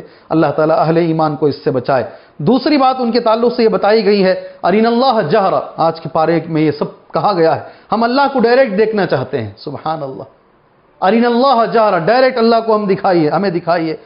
پھر ان کی ایک غلطی ثم اتخذوا العجل، انہوں نے اتنے احسانات کے باوجود اللہ تبارک و تعالیٰ نے ان کی آنکھوں کے سامنے فرعون کو غرق کیا، اس کے باوجود انہوں نے بچڑے کو، جو گائے کا بچہ ہوتا ہے، بچڑے کی پرستش انہوں نے شروع کر دی، وہ غلطی آج بتائی گئی ہے۔ ادخلوا الباب سجدا، ان سے کہا کہ ابھی سجدہ کرتے ہوئے آپ بیت المقدس کے اندر داخل ہو جاؤ، تو تو انہوں نے وہاں سجدہ کرنے کے بجائے رینگتے ہوئے گئے، یہ غلطی بتائی جاتی ہے۔ لا تعدوا فی السبت، سبحان اللہ، ہفتے کے دن آپ سرکشی نہ کرو، حد سے آگے نہ بڑھو، وہ غلطی ان کی بتائی گئی ہے۔ اللہ سے کیے ہوئے وعدوں کو نہ توڑو، یہ غلطی بتائی گئی ہے۔ اللہ کی آیتوں کا انکار نہ کرو، یہ غلطی بتائی گئی ہے۔ میرے بھائیوں، بزرگوں، دوستوں، ان کی ایک غلطی یہ بتائی کہ وہ قولہم انا قتلنا المسیح، سبحان اللہ، اور ان کی ایک غلطی یہ بتائی گئی ہے کہ وہ نبیوں کو قتل کر دیا کرتے تھے، سبحان اللہ۔ جو قوم نبی کو مار سکتی ہے وہ کسی کو بھی مار سکتی ہے۔ جو قوم پیغمبروں کا قتل کر سکتی ہے وہ معصوم بچوں کو بھی مار سکتی ہے، چھوٹے چھوٹے بچوں کو کچھ بھی کر سکتی ہے، اس لیے کہ اس کے اندر وہ چیز پائی جاتی ہے۔ قرآن کہتا ہے وَقَتْلِهِمُ الْأَنْبِيَاءَ بِغَيْرِ حَقٍّ، نبیوں کو انہوں نے قتل کیا، اور اسی کو کہتے کہتے قرآن مجید نے یہ ان کی غلطی کو بتایا ہے کہ ان کا یہ دعویٰ ہے، کہ ہم نے مریم کے بیٹے کو مارا ہے، عیسیٰ علیہ السلام کو مارا ہے۔ پھر اللہ تبارک و تعالیٰ نے اس کی حقیقت کو واضح کیا، ان لوگوں نے عیسیٰ کو نہیں مارا۔ وَقَوْلِهِمْ إِنَّا قَتَلْنَا الْمَسِيحَ عِيسَى ابْنَ مَرْيَمَ رَسُولَ اللَّهِ وَمَا قَتَلُوهُ وَمَا صَلَبُوهُ وَلَكِنْ شُبِّهَ لَهُمْ، نہ انہوں نے مارا عیسیٰ علیہ السلام کو قتل کیا، نہ سولی دی، ہاں ان کو شبہ ہو گیا ہے، شبہ ہو گیا۔ اللہ تبارک و تعالیٰ نے ان میں سے، کہتے ہیں کہ جو حواریین تھے ان میں سے کسی ایک کو اللہ تبارک و تعالیٰ نے وہ شکل دے دی۔ جب میں نے یہ پڑھنا شروع کیا، ابن کثیر رحمہ اللہ نے بڑے اچھے انداز میں کہا ہے، عیسیٰ علیہ السلام کو پکڑنے کے لیے جب لوگ آئے، عیسیٰ علیہ السلام کے پاس 17 من الحواریین لکھا ہوا ہے، اُتِیَ عیسیٰ وعنده 17 من الحواریین، حواریین میں سے 17 حواریین حضرت عیسیٰ علیہ السلام کے پاس بیٹھے ہوئے تھے۔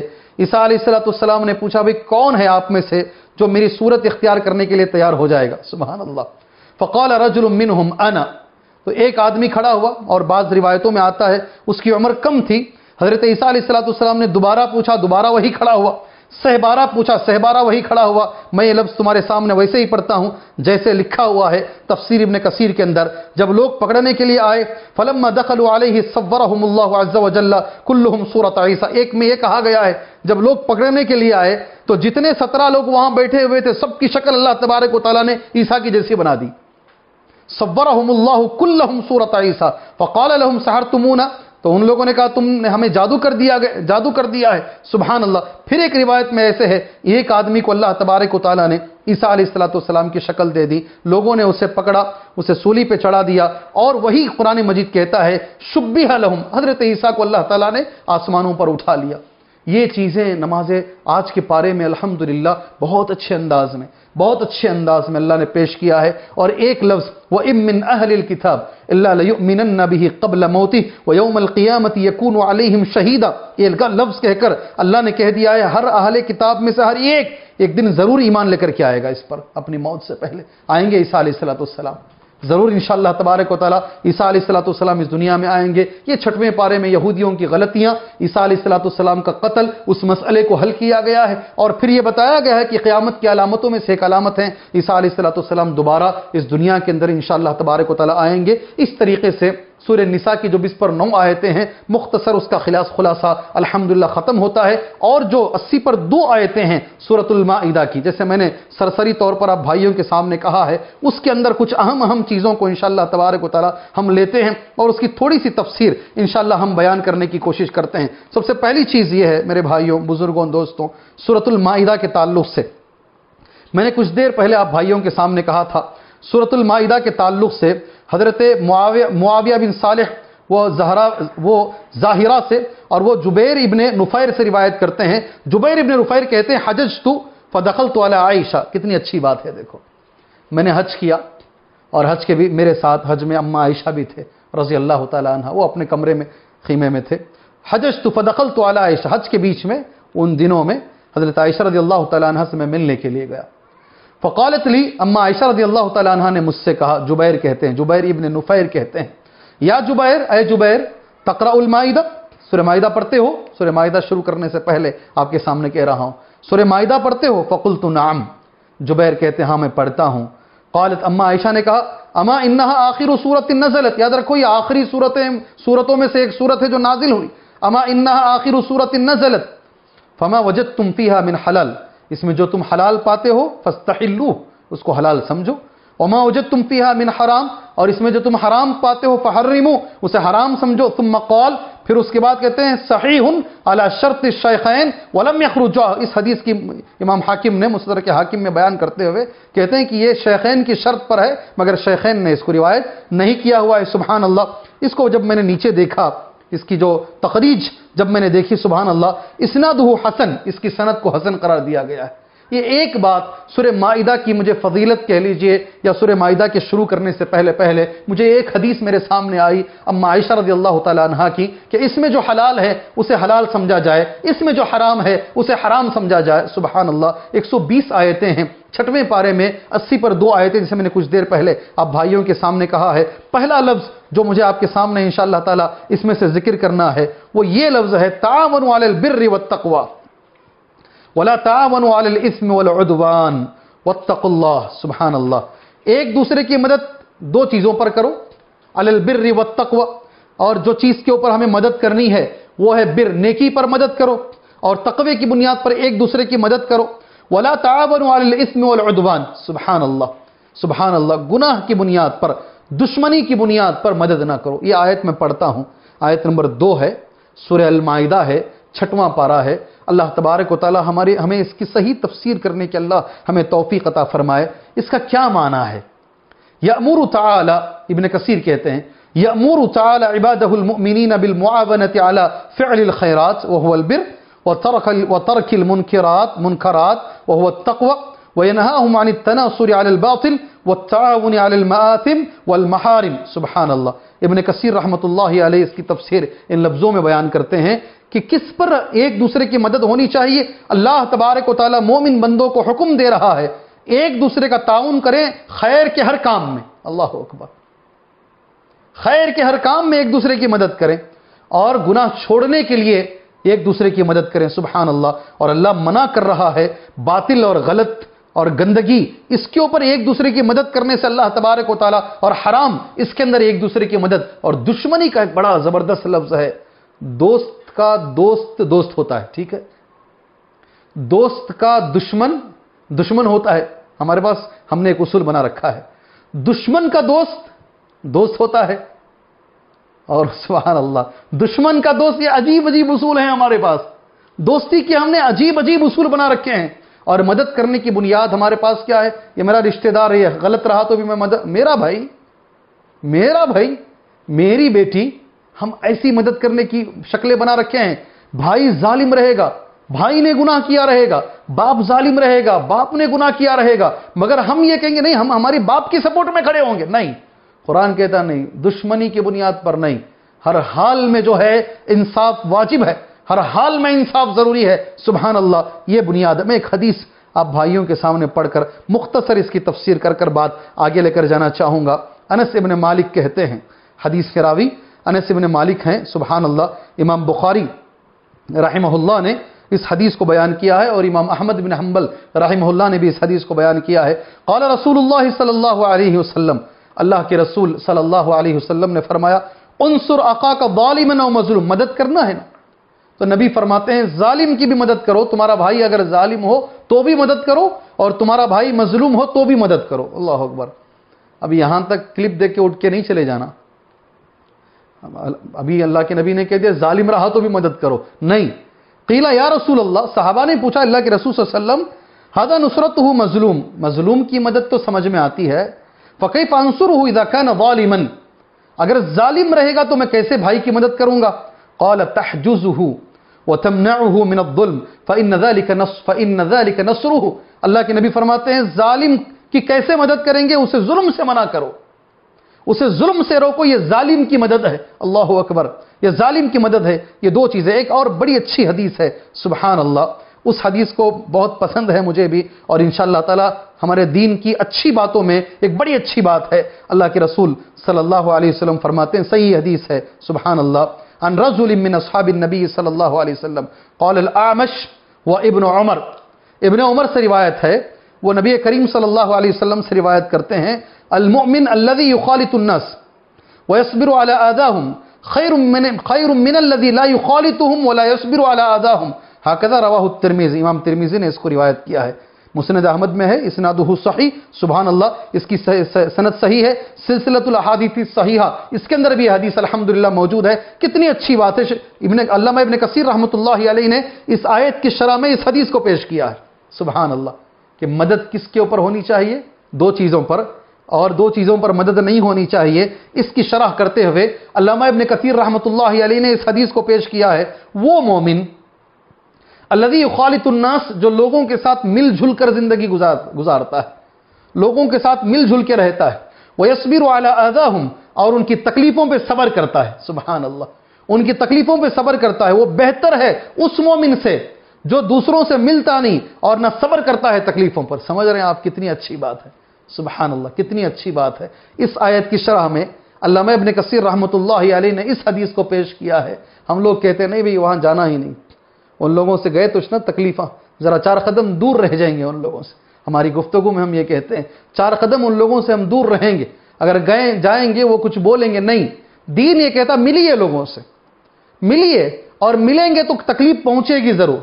جب مل کے کام کریں گے، مل کے ساتھ میں چلیں گے، لوگ ایسی ایسی باتیں ہمیں کریں گے، ہمارے دل میں پنچ ہوگی، چبھے گی باتیں، وہ قرآن حدیث میں کہتے ہیں۔ ابن کثیر نے اس حدیث کو پیش کیا ہے جی، اللہ کے نبی نے کہا ان پہ صبر کیجئے، بہتر ہے اس سے کہ آپ ان سے دور ہو جائیں اور ان کی تکلیف دہ باتوں سے دور ہو جائیں، اس سے بہتر ہے مل کے کام کیجئے، تعاون کیجئے ایک دوسرے کا۔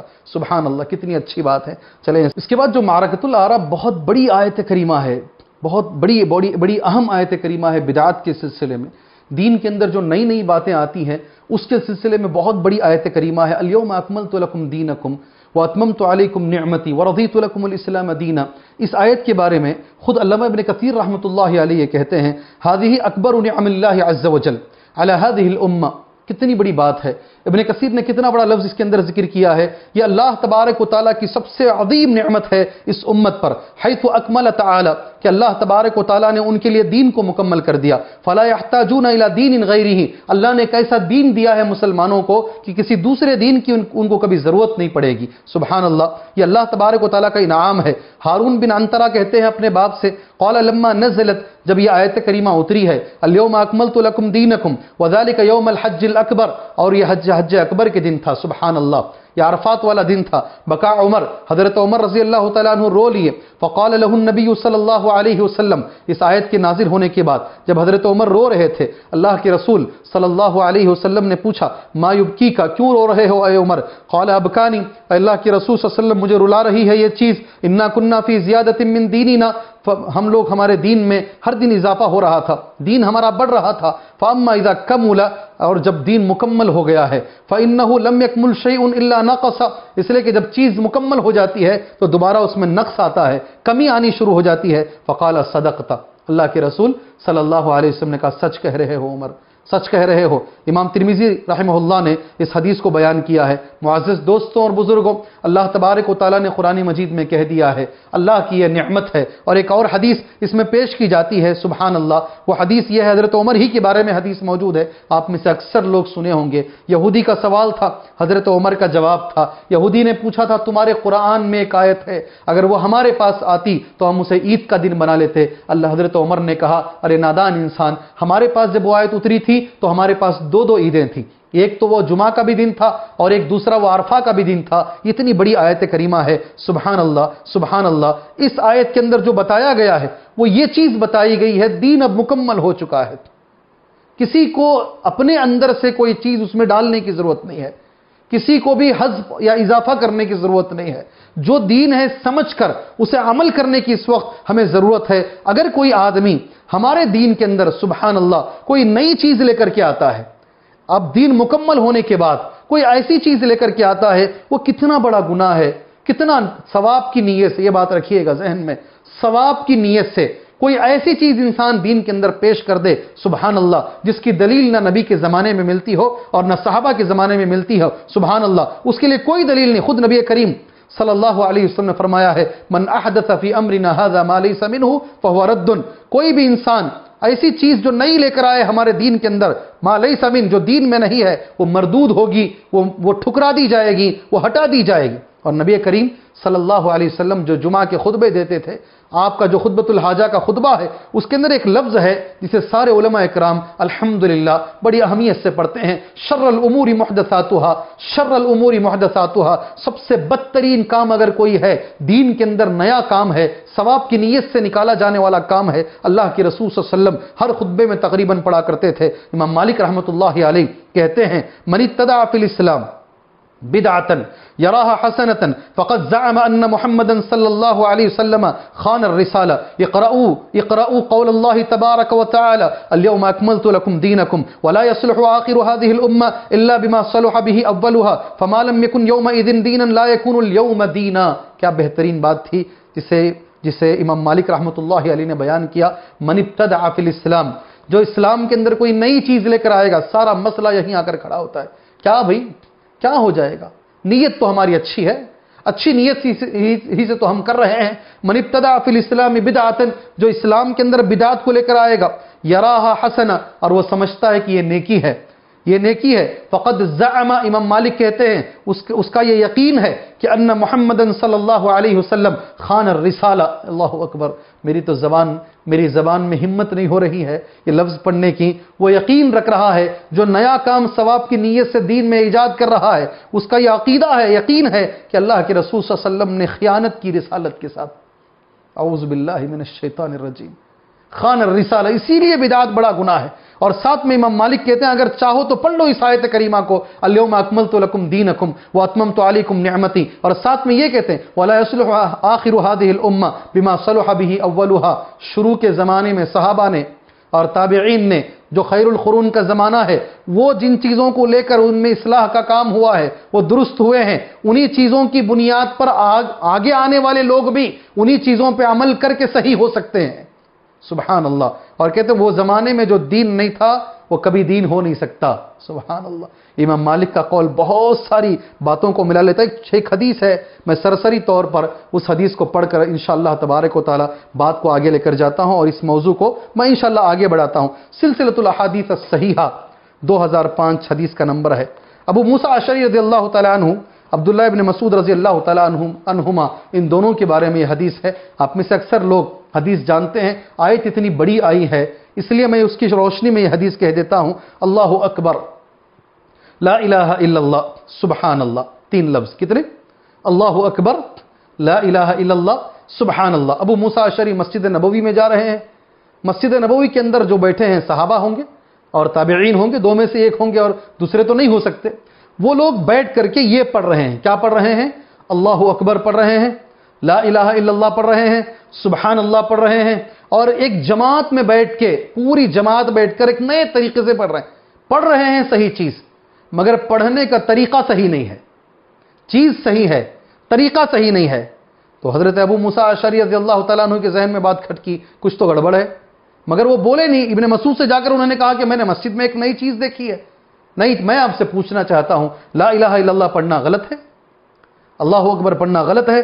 سبحان اللہ پڑھنا غلط ہے؟ ذرا ہوش کے ناخن لیجئے میرے بھائیوں، کیا غلط کر رہے ہیں جو بولتے ہیں؟ میں ان سے پوچھتا ہوں کیا یہ پڑھنا غلط تھا؟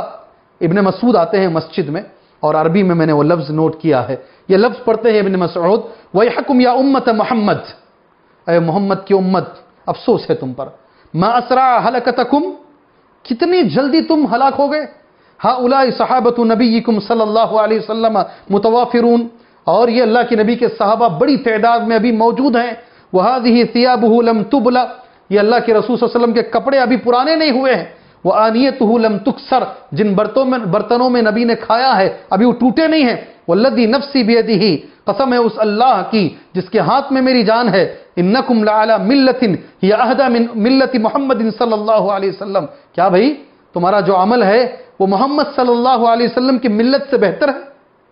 سوال کیسا کر رہا ہوں، کر رہے ہیں وہ، انکم لعلی ملت ہی اہدی من ملت محمد صلی اللہ علیہ وسلم، ایک گروپ بنا کر لا الہ الا اللہ پڑھنا، گروپ بنا کر اللہ اکبر پڑھنا، گروپ بنا کر سبحان اللہ پڑھنا۔ ایک بڑے صحابی ابن مسعود کہتے ہیں انکم لعلی ملت ہی اہدی من ملت محمد، کیا سمجھتے ہو تمہارا طریقہ محمد سے بہتر ہو جائے گا؟ سبحان اللہ۔ او مفتتح باب ضلالہ، نہیں، ابن مسعود کہتے ہیں تم تو گمراہی کے دروازے کو کھول رہے ہو، گمراہی کے دروازے کو کھول رہے ہو۔ ان لوگوں نے کہا، کیا کہا؟ ان کا جواب سنیے، واللہ یا ابا عبد الرحمن، ابن مسعود سے کہہ رہے ہیں قسم اللہ کے اے ابو عبد الرحمن ما اردنا الا الخیر، ہماری نیت خیر کی ہے۔ کیا بولتے ہیں؟ سبھی لوگ یہی کہتے ہیں آج، ہماری نیت خیر کی ہے۔ ابن مسعود رضی اللہ تعالیٰ عنہ نے ان کو جواب دیا وَكَمْ مِن مُرِيدٍ لِلْخَيْرِ لَن يُصِيبَهُ وَكَمْ مِن مُرِيدٍ لِلْخَيْرِ لَن يُصِيبَهُ، کتنے لوگ ہیں جو خیر کا ارادہ کرتے ہیں مگر خیر انہیں ملتا نہیں ہے، خیر انہیں ملتا نہیں، محنتیں کرتے ہیں خیر ملتا نہیں ہے۔ اس کے آگے شاید بدعات کو سمجھانے کے لیے اور کسی چیز کو پیش کرنے کی ضرورت نہیں ہے۔ اللہ اس امت کو بدعات سے بچائے۔ جیسے میں نے کہا آپ کے سامنے وضو کی آیت کریمہ ہے، تیمم کی آیت کریمہ ہے، انشاءاللہ کسی اور موقع پر آپ کے سامنے کہوں گا۔ دنیا کا پہلا جو قتل ہے سبحان اللہ، اس کے بارے میں ایک چار باتیں آپ بھائیوں کے سامنے بول دوں، اس لیے کہ بہت اہم آیت کریمہ ہے یہ جو پہلا قتل وَاتْلُ عَلَيْهِمْ نَبَأَ ابْنَيْ آدَمَ بِالْحَقِّ إِذْ قَرَّبَا قُرْبَانًا فَتُقُبِّلَ مِنْ أَحَدِهِمَا وَلَمْ يُتَقَبَّلْ مِنَ الْآخَرِ قَالَ لَأَقْتُلَنَّكَ قَالَ إِنَّمَا يَتَقَبَّلُ اللَّهُ مِنَ الْمُتَّقِينَ۔ آپ پڑھ کر سنا دیجئے ان پر اللہ کے رسول صلی اللہ علیہ وسلم آدم کے دو بچوں کا قصہ حق کے ساتھ پڑھ کر سنا دیجئے۔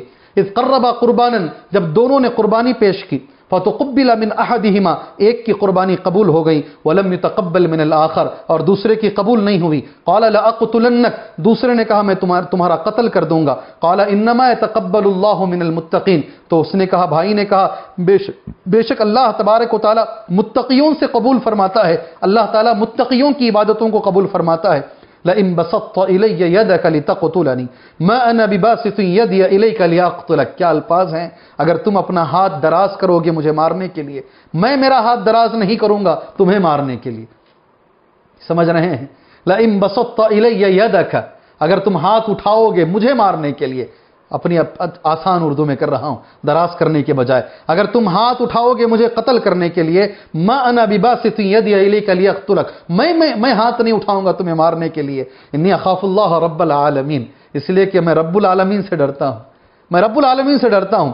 انی اريد ان تبوء باسمی واثمک فتکون من اصحاب النار، میرا ارادہ یہ ہے میرا اور تمہارا دونوں گناہ تم ہی لے کر جاؤ، جی اگر تم غلطی کرتے ہو تو تم جہنمیوں میں سے ہو جاؤ گے، وذالک جزاء الظالمین، یہ سزا ہے ظالمین کی۔ فطوعت له نفسه قتل اخیہ، اتنا کہنے کے باوجود بھی اس کے نفس نے اسے اکسایا، فطوعت له نفسه، اپنے بھائی کے قتل پر، فقتله، آخر کار اس نے اسے قتل کر دیا۔ یہ دنیا کا پہلا قتل تھا، یہ دنیا کا پہلا مرڈر تھا۔ فاصبح من الخاسرین، قتل کرنے کے بعد نقصان اٹھانے والا ہو کر بیٹھ گیا اور سوچنے لگا کیسے دفنائیں۔ فبعث اللہ غرابا یبحث فی الارض، اللہ تبارک و تعالیٰ نے ایک کوے کو بھیجا جو زمین کو کھرید رہا تھا، کھود رہا تھا، لیوریہ کیف یواری سوءۃ اخی، تاکہ اسے بتائیں کیسے بھائی کو دفنایا جاتا ہے۔ قال یا ویلتا، تو اس نے جو مارنے والے نے کہا، میں نام ذکر کروں گا، ایک قابیل ہے اور ایک حابیل ہے۔ قابیل نے کہا یا ویلتا، اے افسوس، اعجزت ان نکون مثل هذا الغراب، یہ کوے کے ذہن میں جو بات آئی میرے ذہن میں نہیں آئی۔ فواری سوءۃ اخی فاصبح من النادمین، یہ جو آیتیں ہیں 27، 28، 29، 30 اور 31، اتنی جو آیتیں ہیں 20 پر 7، 20 پر 8، 20 پر 9، 30 اور 30 پر 1۔ میں دکن میں رہتا ہوں، اس لیے کسی بھائی کو تکلیف نہ ہو 27، 28 سمجھنے میں، اس لیے میں پر بول کر ہی بول رہا ہوں۔ 20 پر 7، 20 پر 8، 20 پر 9، 30 اور 30 پر 1، ہماری اچھی زبان میں، دکنی زبان میں یہ اتنی آیتیں ہیں، اتنی آیتیں ہیں۔ میں نے آنکھوں سے دیکھا ہے لوگوں کو مرتے ہوئے، قتل آدمی کرتا ہے اور پھر دو تین مہینے میں باہر آ کر دھڑلے سے جی رہا ہے۔ کیسے قتل عام ہو گیا ہے ہمارے اندر، بچیے گا، ڈریے گا۔ دیکھیے یہ پہلا جو قتل ہے اس میں کچھ باتیں ہیں جسے علماء کرام نے پیش کی ہیں، میں کچھ باتیں آپ کے سامنے بتا کر بات آگے لے کر جانا انشاءاللہ مناسب سمجھتا ہوں۔ سب سے پہلی جو چیز ہے سبحان اللہ، قتل کے بارے میں نبی کریم صلی اللہ علیہ وسلم نے فرمایا پہلا جو قتل ہوا ہے، صحیح بخاری 3330 پر 5 حدیث کا نمبر ہے، جس نے پہلا قتل کیا ہے قابیل۔ جتنے بھی قتل دنیا میں ہوں گے اس کے بعد سب کے قتل کا جو گناہ ہے قتل کرنے والے کو بھی ہوگا اور پہلا جو جس نے ایجاد کیا اس کام کو اس کو بھی ہوگا۔ ابن مسعود قال رسول اللہ صلی اللہ علیہ وسلم، ابن مسعود کہتے ہیں لا تقتل نفس ظلم، جو بھی نفس ظلم کے ساتھ قتل کیا جائے گا، الا كان على ابن آدم الاول كفل من دمها لانه كان اول من سن القتل، یہ اللہ کے رسول کے الفاظ ہیں سبحان اللہ۔ مگر اس کا کچھ گناہ جو ہے، اس کے خون کا جو گناہ ہے وہ پہلے آدم کے پہلے بیٹے پر بھی ہوگا، اس لیے کہ وہ پہلا انسان ہے جس نے قتل کی سنت کو جاری کیا۔ من سن القتل، کیا لفظ ہے حدیث کا؟ من سن القتل، جس نے پہلا یہ گناہ کیا۔ اس لیے میں آپ سے چاہتا ہوں ہمارے پاس ایک لفظ ہے ثواب جاریہ. کیا بولتے ہیں؟ ثواب جاریہ. ایک اور لفظ بھی ہے ہمارے پاس ایصال ثواب. یہ دو لفظ ہیں، ثواب جاریہ اور ایصال ثواب. جیسے ایصال ثواب ہے ویسے ایصال عذاب بھی ہے. آپ کوئی ایسا کام کر کے جائیں آپ کے مرنے کے بعد بھی اگر وہ ثواب پہنچتا رہے اسے بولتے ہیں ایصال ثواب، ثواب پہنچنا. آپ کوئی ایسا کام کر کے جائیں کہ مرنے کے بعد بھی وہ گناہ جاری رہے تو اس کا برابر پہنچتا رہے گا آپ کو کریڈٹ. جیسے یہ صاحب کو پہنچ رہا ہے، کسی نے تھیٹر بنا دیا، سبحان اللہ. انویٹر ہم کیا بولتے ہیں انگریزی زبان میں مجھے نہیں معلوم. ایجاد کرنے والے اگر گندی چیزوں کو ایجاد کر کے چلے جاتے ہیں، گندی چیزوں پہ محنت کر کے چلے جاتے ہیں تو اس کا کریڈٹ ان کو ملتا رہے گا. اللہ حفاظت فرمائے. پہلی چیز ہے جو اس آیت کی روشنی میں مجھے آپ بھائیوں کے سامنے، دوسری چیز اس آیت کی روشنی میں جو کہنی ہے، انما یتقبل اللہ من المتقین. اللہ تبارک و تعالی متقیوں کی عبادتوں کو اللہ قبول فرماتا ہے. انما یتقبل اللہ من المتقین. کتنی بڑی بات ہے. اس لیے جو بھی کام کرتے ہیں دل میں تقوی رکھیے گا، نیت میں اخلاص رکھیے گا. یہ دوسری بات ہے جو مجھے آپ کے سامنے کہنا ہے. تیسری بات، ہمارے دین کے اندر قتل کتنا بڑا گناہ ہے. عام جو قتل ہے ہمارے دین میں اس کا کتنا بڑا جرم ہے آپ کے سامنے میں کہہ دوں گا. اللہ کے رسول صلی اللہ علیہ وسلم فرماتے ہیں اول ما یقضى بین الناس یوم القیامۃ فی الدماء، رواہ البخاری. سب سے پہلے یاد رکھیے گا نماز کا جہاں پر تذکرہ آتا ہے، حقوق اللہ میں پہلا جو حساب لیا جائے گا روز قیامت وہ نماز ہوگی. اور حقوق العباد میں سب سے پہلے جس کا فیصلہ کیا جائے گا وہ دماء ہوگا. خون کے بارے میں، مرڈر کے بارے میں سب سے پہلے کیوں مارا یہ پوچھا جائے گا. دنیا میں تم کیس جیت جاؤ گے، دنیا میں تم آپس میں کمپرومائز کر بھی لوگے. اگر بیچارہ وہ کیا کرے گا جی، مرتا کیا نہ کرتا. یہاں کیسے بھی آپ جیت بھی جاؤ گے مگر قیامت میں اللہ تبارک و تعالیٰ نہیں چھوڑے گا. مقتول جس کو مارے ہیں سب لوگ مل کر کے اللہ کے پاس آئے گا، اور جس نے مارا ہے اس کو پکڑ کے لائے گا. اس کی گردن اگر کاٹی گئی ہے خون جا رہا ہوگا، ہاتھ پیر کاٹے ہیں وہاں سے خون جا رہا ہوگا. اللہ کے دربار میں آ کر مقتول کہے گا ای ربی، اے میرے پروردگار، اس سے پوچھ اس نے مجھے مارا کیوں ہے. اللہ اکبر. اس سے پوچھ اس نے مجھے مارا کیوں ہے. سبحان اللہ. حدیث نبی کریم صلی اللہ علیہ وسلم فرماتے ہیں لزوال الدنیا اہون عند اللہ من قتل رجل مسلم. ترمذی کی صحیح حدیث ہے. ساری دنیا کا ختم ہو جانا اللہ تبارک و تعالیٰ کے پاس چھوٹی چیز ہے ایک آدمی کے قتل سے بھی. اللہ اکبر.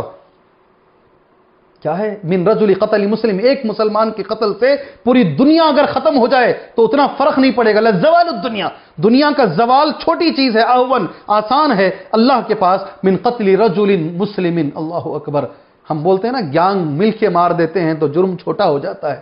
ساری دنیا مل کے بھی مارے گی تو اللہ نہیں چھوڑے گا، اللہ نہیں چھوڑے گا. ایک اور حدیث ہے سبحان اللہ قتل کے تعلق سے، یاد رکھو لو اجتمع اہل السماوات والارض، پورے آسمان والے سارے زمین والے مل کر ایک آدمی کو اگر ماریں، آج مارتے ہیں نا لنچنگ میں مارتے ہیں میرے بھائیوں کو، کاٹتے ہیں، زبان کاٹ کے دکھاتے ہیں، کبھی یہ کاٹتے ہیں.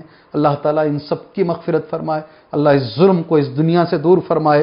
اللہ کے رسول نے فرمایا لو اجتمع اہل السماوات والارض، سارے آسمان اور زمین والے مل کر ایک مسلمان کو اگر ماریں اللہ تبارک و تعالیٰ ان سب کو ایک کے بدلے اللہ تبارک و تعالیٰ جہنم کی آگ میں ڈالے گا. اللہ سب کو ڈالے گا، سبحان اللہ، جہنم کی آگ میں ڈالے گا. قتل بڑا جرم ہے، قتل بڑا جرم ہے اور یہ حقوق العباد سے ہے. جب تک وہ نہیں معاف کرے گا یہ کیسے معاف ہو سکتا ہے؟ آپ ذرا سوچ کے دیکھیے گا. اللہ تبارک و تعالی ہمارے ان بھائیوں کو ہدایت دے، نوجوان بچوں کو ہدایت دے جو گمراہ ہو رہے ہیں، غلط لوگوں کی صحبت میں جا کر قتل و غارت گری کی لائن کو جو انتخاب کرتے ہیں، اللہ انہیں چھوڑنے کی توفیق عطا فرمائے. یہ قتل کی آیت ہے. اس میں ایک وہ آیت کریمہ جسے دنیا میں بڑے بڑے لیڈر کوٹ کرتے ہیں، ہر آدمی کی زبان پر کم و بیش یہ آیت میں نے سنا ہے، جو اچھا آدمی ہے، جو دین کو سمجھنا چاہتا ہے، من اجل ذالک، اسی وجہ سے اللہ تبارک و تعالیٰ نے یہ فرض کیا ہے، جو بھی کسی ایک نفس کو مارے گا، ایک جان کو مارے گا، گویا کہ اس نے ساری دنیا کو مار دیا ہے.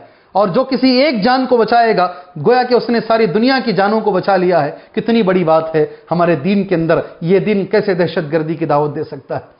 یہ دین کیسے ٹیررزم کی دعوت دے سکتا ہے؟ سوچنے والے ہوش کے ناخن لے کر سوچ کے دیکھیں. یہ دین جس میں اتنی معافی ہے، اللہ اکبر، اتنا سخت قانون ہے قتل کے خلاف، سبحان اللہ، کیسے یہ دین دہشت گردی والا ہو سکتا ہے؟ اس کے بعد میرے بھائیوں دو باتیں ہیں جس کے بارے میں تھوڑا سا اشارہ اب بھائیوں کے سامنے دے کر میں بات کو انشاءاللہ ختم کرتا ہوں. اور جس آیت سے میں محبت کرتا ہوں وہ آیت کے ساتھ آج کا درس ختم کر دیں گے. ایک آیت ہے جسے مجھے کہنا ہے آپ کے سامنے.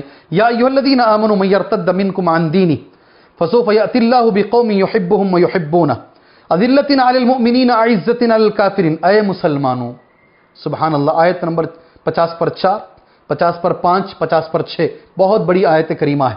اے مومنوں، من یرتد منکم عن دینہ، جو بھی تمہارے اندر دین سے مرتد ہو جائے گا، اس کا معنی میں دیکھ کے پڑھوں گا، تمہارے اندر مرتد ہو جائے گا. فسوف یأتی اللہ بقوم یحبهم ویحبونہ، اللہ تعالیٰ ایسی قوم کو لے کر آئے گا جس سے اللہ محبت کرتا ہے اور وہ اللہ سے محبت کرتے ہیں.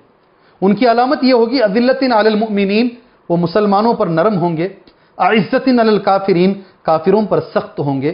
یجاہدون فی سبیل اللہ، اللہ کے راستے میں جہاد کریں گے. ولا یخافون لومۃ لائم، کسی ملامت کرنے والے کی ملامت سے کبھی نہیں ڈریں گے. ذالک فضل اللہ یؤتیہ من یشاء، یہ اللہ کا فضل ہے، اللہ جسے چاہتا ہے دیتا ہے. واللہ واسع علیم، اور اللہ تبارک و تعالیٰ وسعت والا ہے، اللہ علم رکھنے والا ہے. سبحان اللہ. کن کے بارے میں ہے؟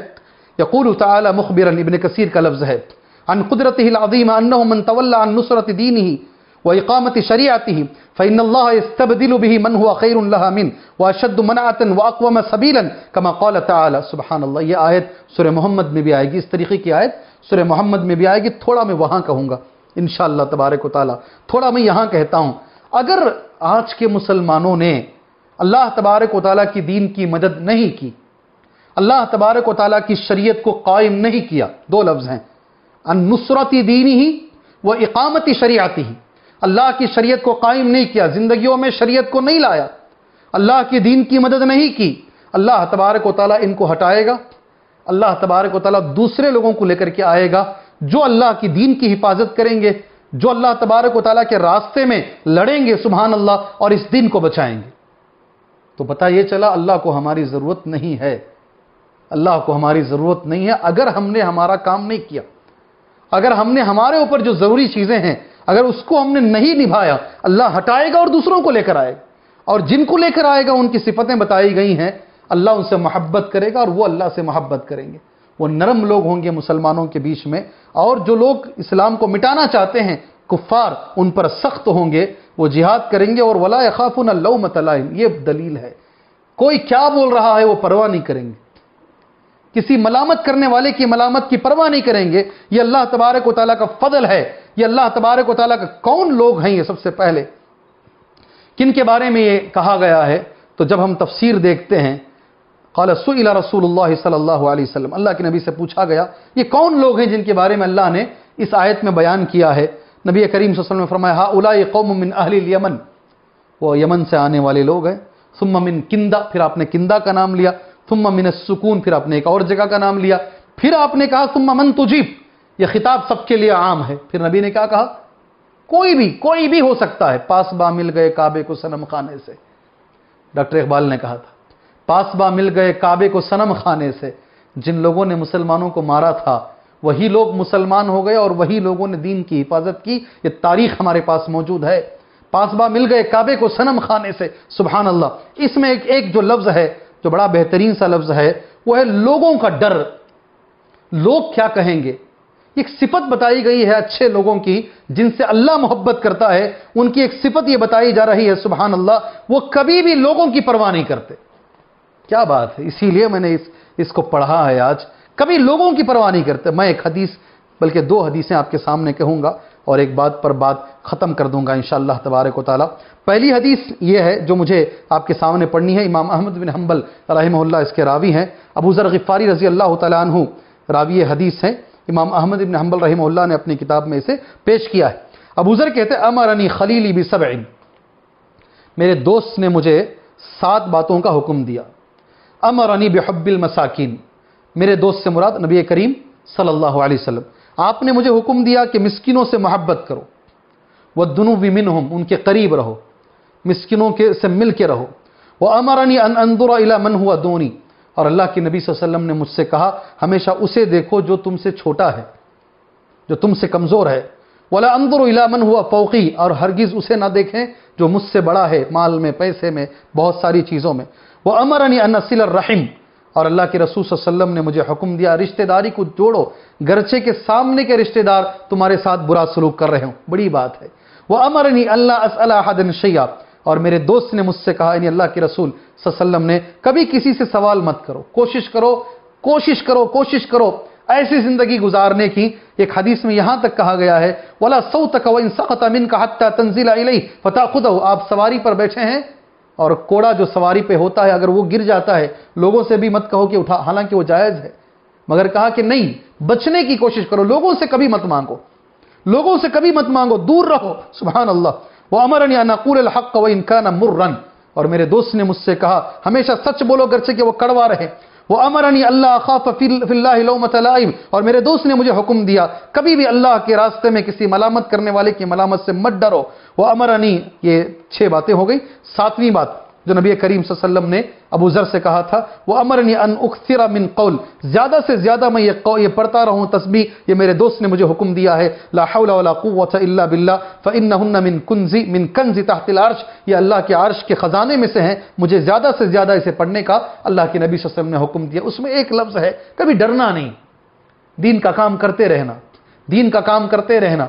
और याद रखो, ये मत सोचो कि सारी दुनिया मेरी तारीफ करेगी, नहीं, आप दीन का काम करोगे, हक पर चलोगे तो यकीनन लोग आपके खिलाफ बातें करेंगे। वला यख़ाफ़ूना लौमत लाइम, हमारी सिफत ये होगी इंशाअल्लाह आज के बाद कि हम किसी मलामत करने वाले की मलामत की परवाह नहीं कर। मीडिया बोलने दे भाई, बोल, तेरा काम है बोलना, बोलते रहे।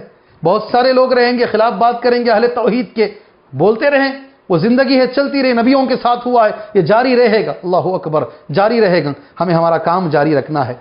आखिरी जो बात है, सुभान अल्लाह, जो आयत मैंने कहा कि बहुत ज़्यादा मुझे पसंद है, वो आयत करीमा, उस आयत के साथ इंशाअल्लाह तबारक व तआला आज के दर्स को ये ख़त्म कर देता हूँ मैं। आयत नंबर 70 पर 4 सूरा अल-माइदा, कितनी बड़ी आयत है, कितनी बड़ी, गौर से सुनिएगा इस आयत करीमा को, फिर आपको पता चलेगा आखिर ये आयत कितनी बड़ी है। सुभान अल्लाह। आयत ये है, अफला यतूबूना इलल्लाहि व यस्तगफिरूना वल्लाहु गफूरुर रहीम। अफला यतूबूना इलल्लाहि व यस्तगफिरूना वल्लाहु गफूरुर रहीम, क्यों ये तौबा नहीं करते हैं और क्यों ये इस्तिगफार नहीं करते हैं? अल्लाह तबारक व तआला गफूर है, अल्लाह तबारक व तआला रहीम है। ये तो आपने सुना होगा, कई बार आपने सुना होगा, मगर इस आयत को समझने के लिए थोड़ा पीछे जाकर अगर आप आते हैं तो आपको बहुत अच्छे अंदाज में ये आयत समझ में आएगी। किन से अल्लाह कह रहा है ये आयत? हम 4 आयतें पीछे चलते हैं, आयत नंबर 70 से हम लेते हैं। किन के बारे में यह आयत है? लक़द अख़ज़ना मीसाक़ बनी इसराईल व अरसलना इलैहिम रुसुला कुल्लमा जाअहुम रसूलुम बिमा ला तहवा अनफुसुहुम फ़रीक़न कज़्ज़बू व फ़रीक़न यक़्तुलून। बनी इसराइल से कहा जा रहा है। किससे? बनी इसराइल, वो बनी इसराइल जिन्होंने नबियों को कत्ल कर दिया। कुरान क्या कहता है? नबियों को काट दिया, इन्होंने कत्ल कर दिया। वो बनी इसराइल जिन्होंने कत्ल अंबिया, नबियों को मारा, नबियों को कत्ल किया। अल्लाहु अकबर, कितना बड़ा गुनाह है। वो बनी इसराइल जिन्होंने ये कहा इन्नल्लाह हुवल मसीह इब्न मरियम, कि अल्लाह मसीह इब्न मरियम है, मसीह ही अल्लाह है, ईसा ही अल्लाह है। इतना बड़ा गुनाह। वो बनी इसराइल जिन्होंने ये कहा क़ाल अल मसीह या बनी इसराइल अब्दुल्लाह लक़द कफ़र अल्लज़ीना क़ालू इन्नल्लाह सालिसु सलासा। वो बनी इसराइल जिन्होंने कहा कि अल्लाह ताला 3 में से तीसरा है, 1+1+1, ये सब मिलकर ये एक ताकत बनती है। ऐसे बड़े बड़े गुनाह, शिर्क, इतना बड़ा गुनाह, सुभान अल्लाह, इतना बड़ा गुनाह करने के बावजूद भी, नबियों को कत्ल करने के बावजूद भी, सुभान अल्लाह, अल्लाह उनसे कह रहा है, नबी को कत्ल करने वालों से कह रहा है, तुमने नबियों को कत्ल किया है, ठीक है, तुमने बड़ा गुनाह किया है, मगर तौबा करो, मैं माफ कर दूंगा। अल्लाहु अकबर। इसलिए मुझे यह आयत से मोहब्बत है, इसलिए मुझे, हमारे गुनाह उतने बड़े नहीं हैं, नबी के कत्ल करने वाला गुनाह नहीं है। यहां मैंने आयत पढ़ी तुम्हारे सामने, नबी को कत्ल की, ठीक है, अल्लाह कहता है अफला, ये तो क्यों तौबा नहीं करते हो?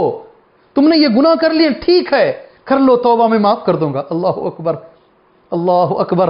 अफला यतूबूना इलल्लाह व यस्तगफिरूना, क्यों नहीं तौबा करते हैं अल्लाह से, क्यों नहीं मांगते हैं इस्तिगफार?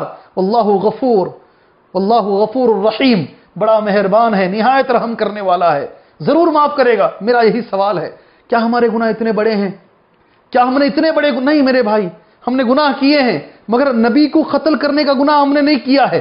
इनको जब अल्लाह ने दावत दी है तौबा की, सुभान अल्लाह, तो हमारे लिए बदरज औला है, जरूर तौबा करो, इन मुकद्दस रातों में तौबा करो, रमज़ान मुबारक में तौबा करो, अल्लाह हर गुनाह को माफ करेगा। मैं अल्लाह से दुआ करता हूँ, अल्लाह तबारक व तआला हमारे सारे गुनाहों की मग़फ़िरत फरमाए, अल्लाह हमारे सगीरा कबीरा جلی جو ظاہری گناہ ہے، باطنی گناہ ہے، اللہ سب کو معاف فرمائے۔ اللہ ہمارے اندر اچھے اخلاق پیدا فرمائے۔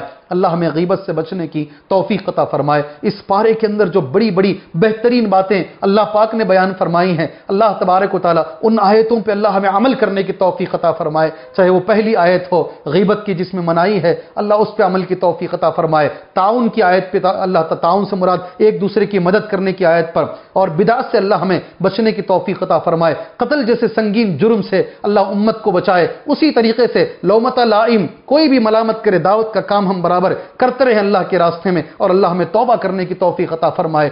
آمین۔ وصلی اللہ علی النبی الکریم۔ السلام علیکم ورحمۃ اللہ وبرکاتہ۔